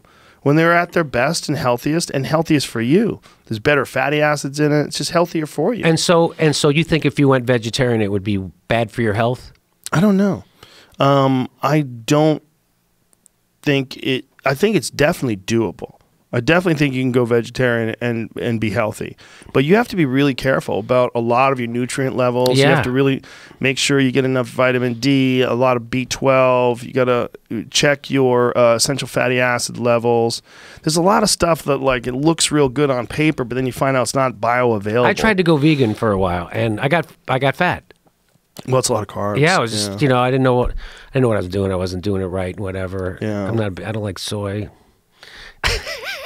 Why don't you like soy? I don't like tofu. I don't fucking just something about it. Did you fuck with any of that vegan chicken stuff or any of those weird ones they make them look like real food? There's a name for that. Oh, no, but that fake meat they have now is fantastic. It's really bad for you, though. Do you know that? It actually causes liver problems in rats. What? Yeah, pull up the fake meat, liver problems, rats. No. Yeah, look, it's all oils. So that stuff It's is all coconut oil, processed like- food oils. Yeah. It's processed vegetable oils. And that's Look, bad? Yeah, just eat fucking vegetables, man. If you want to be a vegetarian, eat vegetables. Look, gets boring. there's a lot of people that would say a regular burger is not good for you either. But of course, a regular burger is just meat with bread and all the bullshit. The bread and all the bullshit is what's bad for you. It's not the burger itself, as long as it's an actual meat burger, particularly if it's a grass-fed burger. Yeah. So what is he pulling up? He's pulling up this study about one of Beyond them, Meat, the fake one of meat? them, Impossible Impossible Burger, Beyond Meat, one of them. But they were talking about how there's studies that are showing that this is not. But again, they're not marketing it as a healthy alternative. No. They're marketing it as a meat-free burger, and Right. burger is kind of like a fun food anyway. Yeah. Here it is: rat feeding study suggests the Impossible Burger may not be safe to eat. L-O fucking L. Oh, wow. But if you go to the ingredients, man, I've had scientists relay the ingredients to What me. are they? I thought it was just coconut oil. Oh, it's a bunch the of fucked fat? up stuff because they got to make it seem like it's a real burger. Someone Heme is that thing that makes it taste like it's called heme. heme iron, Something like that. That's what gives it that flavor that people are looking How are for. they getting that? I don't know where they get that from. Soylent Green. It's not good. It's it people, Joe? People. It's people. That sucks. Yeah. That sucks. Well, it's So you don't think The you'll i- ever stop eating meat? You think you'll No. always you're like animals are here for us to eat, and that's that. I don't think that. I think we definitely evolved. The human animal evolved from eating meat, and that's not under debate. I mean, we evolved from eating meat. And weirdo vegans will try to say crazy shit like, "Oh, why don't we have canines? How come we can't eat meat raw?" Well, because asshole, we figured out fire a long fucking time ago, and our bodies adapted because of that. Our teeth adapted because we figured out how to cut things with utensils, and we figured out how to cook things so that they're more tender. It's not as simple as like, why do we have an appendix? Why is that? I'll tell you why. Because we used to eat differently, and we still have a leftover organ, some weird fucking organ for breaking down bark and shit. You know, we don't need that anymore. We don't eat bark anymore. Is that what? Yeah, it's like roots and stuff. Like, Oh, really? Yeah, I think that's what the appendix is for. I think it was initially for breaking down like very hard to digest fibrous things. So I have my gallbladder out.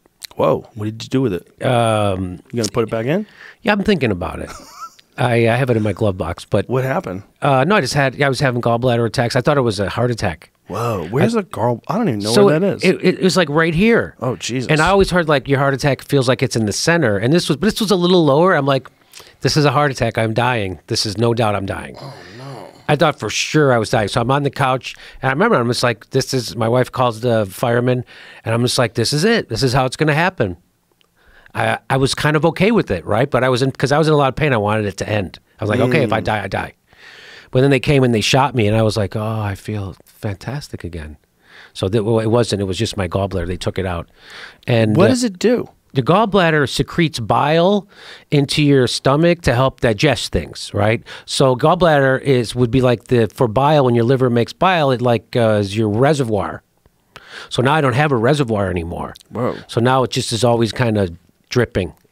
Does it fuck with you anymore? You Not know, at all? it's fucked with me a lot in lots of different ways. Yeah, my appetite is Gets weird when you get nervous. it doesn't come it doesn't come on slowly.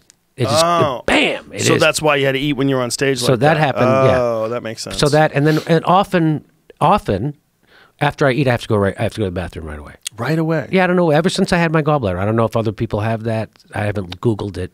Now, was there any alternative to getting it removed? Did they say, "Hey, maybe you could change your diet"? I and was it'd not given an alternative. You have like calcium in deposits in your thing, and they block the duct. Whoa. And then that's what causes all the pain. And so eventually it'll dislodge itself and the pain will go away, but it could kill you if it stays and doesn't go away. And so they have to take it out. Jesus Christ. Yeah. And so here's a great story about our medical system, right, Joe? So I have Blue Cross insurance. I have the best that you could buy or what have you. And so I had my second gallbladder attack, and I was like, I got to get this goddamn thing out because I can't have this happen again. It hurts too much, right? So I called the doctor, and they're like, I can't even get a consultation for 3 weeks in network. for so I have to get a consultation, then I have to wait another 3 or 4 weeks to get the operation. So this could maybe be 2 months before I get the operation of these attacks, and I'm going to have another goddamn attack. So I went out of network and I got another doctor to come take care of me faster, so I couldn't have to worry about so you this. Had to pay out of pocket. So I had to pay out of pocket. God damn. Yes. Son of a So bitch. this whole thing, you're going to have to wait. You have to fucking wait right now. Yeah. It's ridiculous. Why are you acting like that? No, it's true. It is true. It is true. I have friends in Canada. It's way worse up there, though. About waiting? Yeah. If you like, I had a friend. She needed a knee operation. They waited a fucking year. So for a whole year, she's walking around with a torn ACL and Really? a fucked up knee. Yeah, a whole year. A year. 12 months. 365 days. I don't Just know. hobbling around. Do you know anybody in Canada that would trade their health care plan for a United States health care No, plan? they don't want to pay for it. Once you don't have to pay for it, you don't want to pay for it. You know there's a great video where this guy interviews people in England, and he asks them, how much do you think it costs to be married, or how much to have a baby? To have a baby. And they're like, $100? Try 10 grand. He's like, what? What? Yeah, I saw that. Yeah, everybody freaks out. Everybody freaks out. Yeah, well, once you're used to things being free, you don't want to pay for them. Right. I think healthcare should be free. I really do. I think education should be free. I think if we're going to spend money as a community, if we have a gigantic community of people, and that's what a country really is, That's right? it. It's a community. What is the most important thing to take care of? Well, we got to take care of Very- old people, sick people. We got to take care of poor people. We got to take the idea that somehow or another that this is a foolish notion. That you have to take care of people. That education, it wouldn't it be better if more people are educated? Yeah. So why shouldn't that be free? Well, we don't have the money, but we have how much money? How much? 131 extra billion they gave Trump. That'd be a lot of education. Yeah. A lot of people learn shit that way. Yeah. You know? That's double the money it would take to send everybody to college for free. That's hilarious. $65 billion a year to send everybody to college. They just spent $131 billion to give to him. That's double, right? I'm not a math surgeon, but I'm pretty sure that's double. Math surgeon. I think if we figured out a way to, Ari Shaffir says the same stuff. Yeah. Right. I was just on his show, and he was saying we got to take care of homeless people. I'm like, I thought you were a right winger. Oh, he's not right wing at all. I guess not. He's very left wing. Why'd you think everybody was right wing? Because we talk shit? I don't know. I just hear shit, on social media, or whatever. Oh, those idiots. They just think that because I've talked to Alex Jones or because I've had, right-wing people on that, Oh, you're platforming people, Joe? Yeah, I've been friends with Alex Jones since the 90s. I've known that guy forever. Joe, when I went in, did I ever tell you the story? When you spit in his face? So when the iced tea accidentally, I got, so whatever. First, I didn't think that would be that big of a deal. Wow, that turned out to be a big deal, right? Right. So then whatever. So then the next day I talked to some people from his show, and we were all friends, right? But not him. And so I went down like a couple months later to do Austin. So I go to the steakhouse right there. I forget it's the name. It's the big place, right? It's right across the street from the Westin. And so I'm there. My brother came down for the weekend, my brother and his wife, and we're all sitting there, we're eating. And all of a sudden my brother goes, Alex Jones just walked in. He's sitting right behind you. I go, get the fuck out of here. He's going to come beat me up. I thought he was going to. If he gets up to swear, you say, I'm friends with Joe Rogan. But my brother's a big guy, right? So all my brothers are bigger than me, and tough too, right? And so I was like, all right, well, if you see him coming this way, you got to know. So he's back and he goes, he just sat down, he shook hands with this guy 3 times. I go, oh, it sounds like they're up to something. I go, and luckily we were finishing, and I was like, okay, I'm gonna finish, and I'm gonna walk the fuck out of here. That's hilarious. Just get out of here, slick. He could crush me. He wouldn't.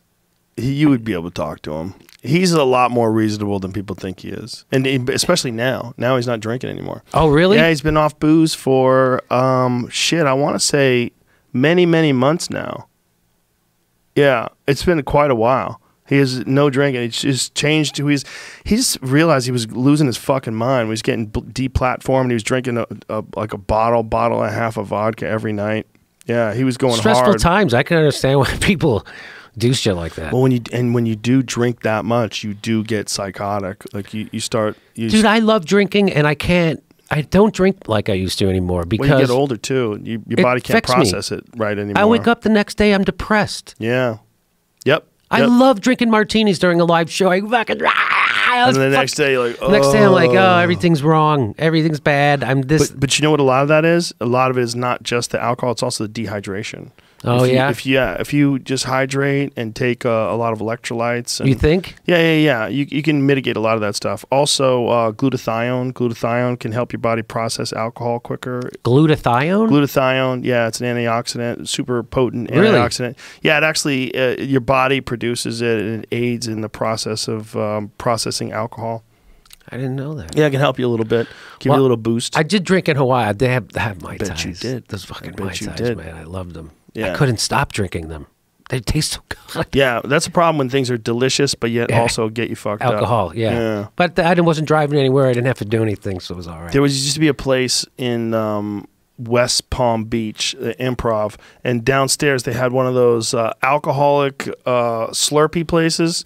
Oh, no. You know those things? Yes. And they taste fucking delicious. And they had one of them called Call a Cab. And you would drink it, and it was like, I drank one on stage once, and by the end of the show, I was like, thank God the show ended the way it did, because I forgot how to talk. Really? Oh my God, I was so sloshed. By the time the show was over, I was one glass. I mean, one, like, it was like a big gulp sized Call a Cab. I don't know how many drinks How many shots were there? Like 7 shots or something? Load. But it's like a giant mix, right? Yeah. So it's just like 7-Eleven Slurpees. Yes. It all comes sugar, out. got a lot of sugar in it. All sugar. But it tastes good. It tastes good, and you get fucked up. Yeah. I've never been that fucked up on stage. There was a time when I was going through a phase where I dropped my pants on stage. Oh, you stopped doing that? I did. Yeah. People start to complain. Why? I don't know. I'm like, this is the oldest comic gig in the fucking gig in the thing. This is the gag. You drop your pants. I'm Jerry Lewis. It's funny. Did you have underwear on? Yeah. Oh, Okay. no. Yeah. I had underwear on. Ari pulls his hog out. Not anymore. I think Really? he's scared now. Can you do that? Isn't that yeah, illegal? you can still pull your hog out. He pulled his hog out at Skankfest in New York. They had a Skankfest. I'm again not familiar. You got to with get this in the stuff. loop. I know. I'm out of it. I did it a few weeks ago. Did he? At Kill Tony, yeah. Pulled Remember? his hog out again? Yeah, right before he was here, right before maybe Tony was here, one of the times. Where was it? At main stage, yeah. Oh, in the comedy store? Yeah. Well, probably shouldn't say that. That could probably be a problem. What was embarrassing? Illegal. Well, I used to do it, Joe. It's a fake rubber dick. Don't worry about it, folks. I used to do it. You used to pull your dick out? And then nobody noticed that I was embarrassing. I get it. I get it. It's a joke. Yeah, Joe. Just sometimes I do jokes, all right? You know, okay. What am I here? My father? No, it's okay. It's all fine. It's all fine.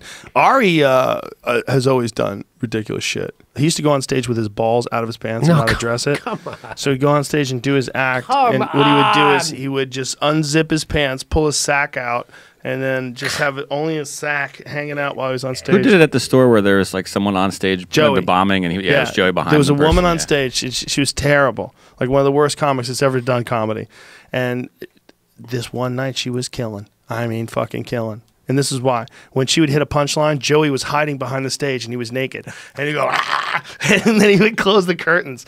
And so she would get this giant fucking laugh. And she was like, wow.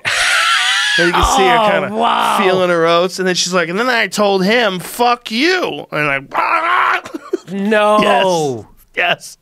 Balls ass naked. That seems like you could be in jail. That seems criminal. With Joey's balls look like grapefruit in an old lady's pantyhose, and he's got a giant dick. So Joey would, and he's got this huge belly. So he opens up the curtains. Oh, Jesus. His pants are down by his ankles. His balls and his dick are hanging out. He's got this huge belly.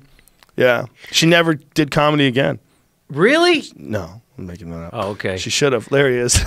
That's in Austin, actually. That was where we were at the hotel. Hanging out there's Ari in the background. Yeah. Hanging out at the jacuzzi, getting ready for the show. Wow. Yeah. Back in the day. Like comedy's, it's already dangerous enough. Yeah. I don't need to add nudity. Well, you get in trouble now for Yes. things like that. Like people can get really angry at you for showing your dick. Well, that could. It's not like the olden days. Where it was Old kind days, of it was a subtle gag. It's a goof. People could see it. Yeah. It's a goof. I mean, nobody This guy's- cared. This got his cock out. Yeah. Joey used to do it all the time. Yeah, I don't. There was. I remember when I was a kid, I had older sisters, and there was a flasher in our neighborhood. Oh. And they would go, I'm like, oh, the guy flat. I'm like, I don't understand this whole thing. I don't understand why he's doing that. I don't understand why it freaks you out so much. It's like, the whole thing, but now I understand why it freaks them out. I get the freaking out. I still don't get why they do it, but I think it has something to do with someone traumatizing you when you're young. It's got to be humiliation, something you're addicted to, that kind of. There's lots of people like that. Yeah, well, how about guys who are addicted to, they hire women to gag them and shit on them and kick them in the balls and sometimes like really powerful men. And hurt them. Yeah. Like hurt them. Stomp their nuts. Like stomp on their nuts with a stiletto and then it starts bleeding. How is that fun? How is that? What is that? I don't know. That is such broken people. That is so down a rabbit hole of humiliation. I was hit a lot as a kid. I went to Catholic. I got all the guilt and hitting and somehow I managed to avoid that kind of shit. Thank God. Not that I don't have weird shit, but that's some mommy shit and like the whole pantyhose and beating you and kicking you in the balls. It's like there's obviously it's got to be your mom, right? Spectrum of pathologies that people can develop in their life, and there's probably a lot of mental illness involved in there and violence and abuse. But apparently, there's a woman that I talked to who's a dominatrix. And she was telling me and Jim Norton, Jim Norton. Yeah, I know Jim. He loves dominatrix.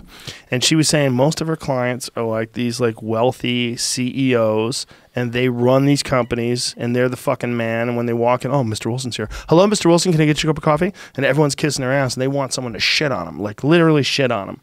They want someone to tie them up, and she would say that those are the guys. Why is that, though? I guess it's just...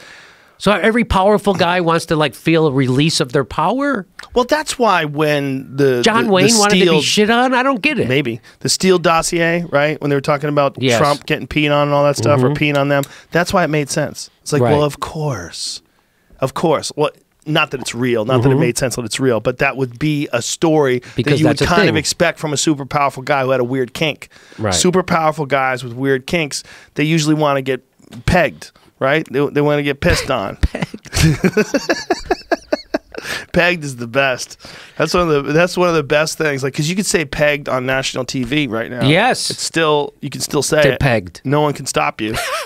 Right? Pegged is not like... It's not in the dictionary, I don't think. Right. If you say butt fucked with a dildo, people go, hey! But you shouldn't even say that because it's too wordy. Economy of words. Pegged fits better. And it's got a P and a G. Pegged. How do you just not start laughing when she starts pegging you? I don't know. How do you just not start laughing? You might be really into it, and then you're like, you gotta oh, yes, I'm a bad boy.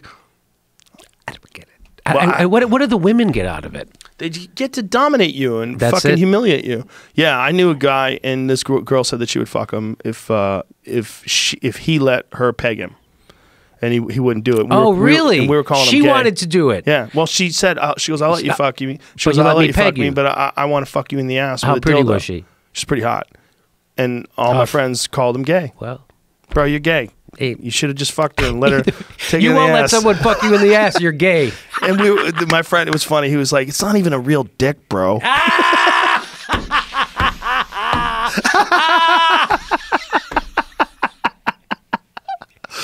There's no win there for this guy. Yeah, like, look, she's hot, man. She probably doesn't want to fuck you, but she's willing to do it if you're willing to do something for her. She probably always wanted to peg a guy. You got to make some sacrifices. Yes! That's like your joke about the female version of who wants to give you a job in Hollywood movie. Oh, Harvina Weinstein? Yeah. That's like that. If Harvina Weinstein came to my son with a solid contract, I'd be like, dude, you're going to be Batman. Well, it's true. We were talking about that last night with R. Kelly. Like, the R. Kelly story is horrific, right? He's having sex with 15, 16-year-old girls. But imagine if J-Lo had a bunch of 15 and 16-year-old boys locked up in a house somewhere in Miami. She's making them all eat her ass and videotaping them. We would be laughing. It's so funny. It's so different. It is a different thing. Men and women are different. Yeah. They're a different thing. And this idea that we're not different is so stupid. We're not math. You know, right. we're very different. Right. Yeah, but we're in denial of that because we work in these environments where men and women are side by side, 40 hours a week, and everybody's under a human resources fucking tight grip of behavior. And so everybody guys act weird, and then men don't want their women mad at them, so they have to pretend that, yeah, these guys are assholes. This guy's a total pig. Yeah. You know, as a male feminist, I find that atrocious. You know who's not a male feminist? You know who you never find that's a male feminist? Gay guys. because they're not trying to fuck you. Okay, so they don't have to play some stupid game. They care about women more than they care about anything, and women's equality is the most important thing. No, they're trying to suck dick and butt fuck dudes. They're having a good time. That's what they do. They're having a fun time with other gay guys. They don't give a fuck. They don't want you to be victimized, but they're not going to go out of their way as a male ally. That's all guys trying to fuck you. 100%. It is 100% sneaky guys who can't figure out any other way to fuck. That they pretend to be female allies or feminists? Male feminists. You can just be a nice person who's got like good values and ethics, and you want equality for all. But the idea that you're a male feminist, you come out, I'm a male feminist. Like just saying those words out of your fucking mouth. You're a sneaky fuck. I know what you're doing. You're sneaky. So you're a gender traitor. So you're telling me that guys who say, I always thought feminism was just about treating women equally. That's because you're talking to too many liberals. What is it about? Well, it is about treating people equally if you feel that it's about treating people equally. But when you hear a man say that he's a male feminist, you're going so out on a limb. You're not just saying I'm all about treating people equally. You're labeling yourself. And you're labeling yourself in this sort of submissive, sort of you're giving in to this cultural wave. So let me just, what is the definition of feminism? Is that okay if I can ask? Who the fuck knows? Right? I mean, he's going to look it up, right? I could ask Suri. I bet you she knows. Yeah, ask Siri. Okay, ready? We got to end this soon, though. I know. Hey, Suri, what's the definition of feminism? Advocacy of women's rights on the basis of equality of the sexes. Boy, that's an open-ended statement right there. Equality of the sexes how? Weightlifting? Making babies? There's no advocacy of women's rights based on the equality of sexes. That is of the sexes. Well, I think you're equal, but you can be equal but different. Well, we're not math, right? Right. We certainly should have equal rights. We certainly should have just equal the way people treat each other. Just equal morals and ethics. Another definition of feminism, the theory of political, economic, social equality of the sexes, organized activity on behalf of women's rights and interests. I mean, that sounds like shit that you would agree with, Joe.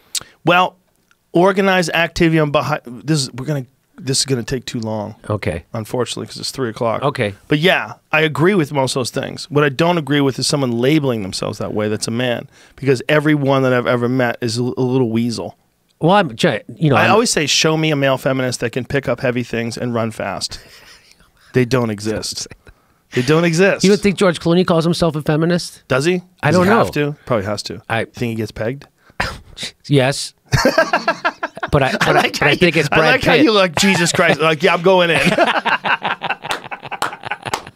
Jimmy, I love you. We got to do this more often. Yes, I would love to. Can we do this more often? It's always great to talk with you. It's always great to talk to you, too. Tell everybody how to get to your show, all your social media shit, everything. JimmyDoreComedy.com. We're on tour. We're going to be in Tempe, Miami, all over the place. Go to JimmyDoreComedy.com and you'll see everything. Always appreciate it, brother. Thank you so much. Thank you. Bye, you fucks.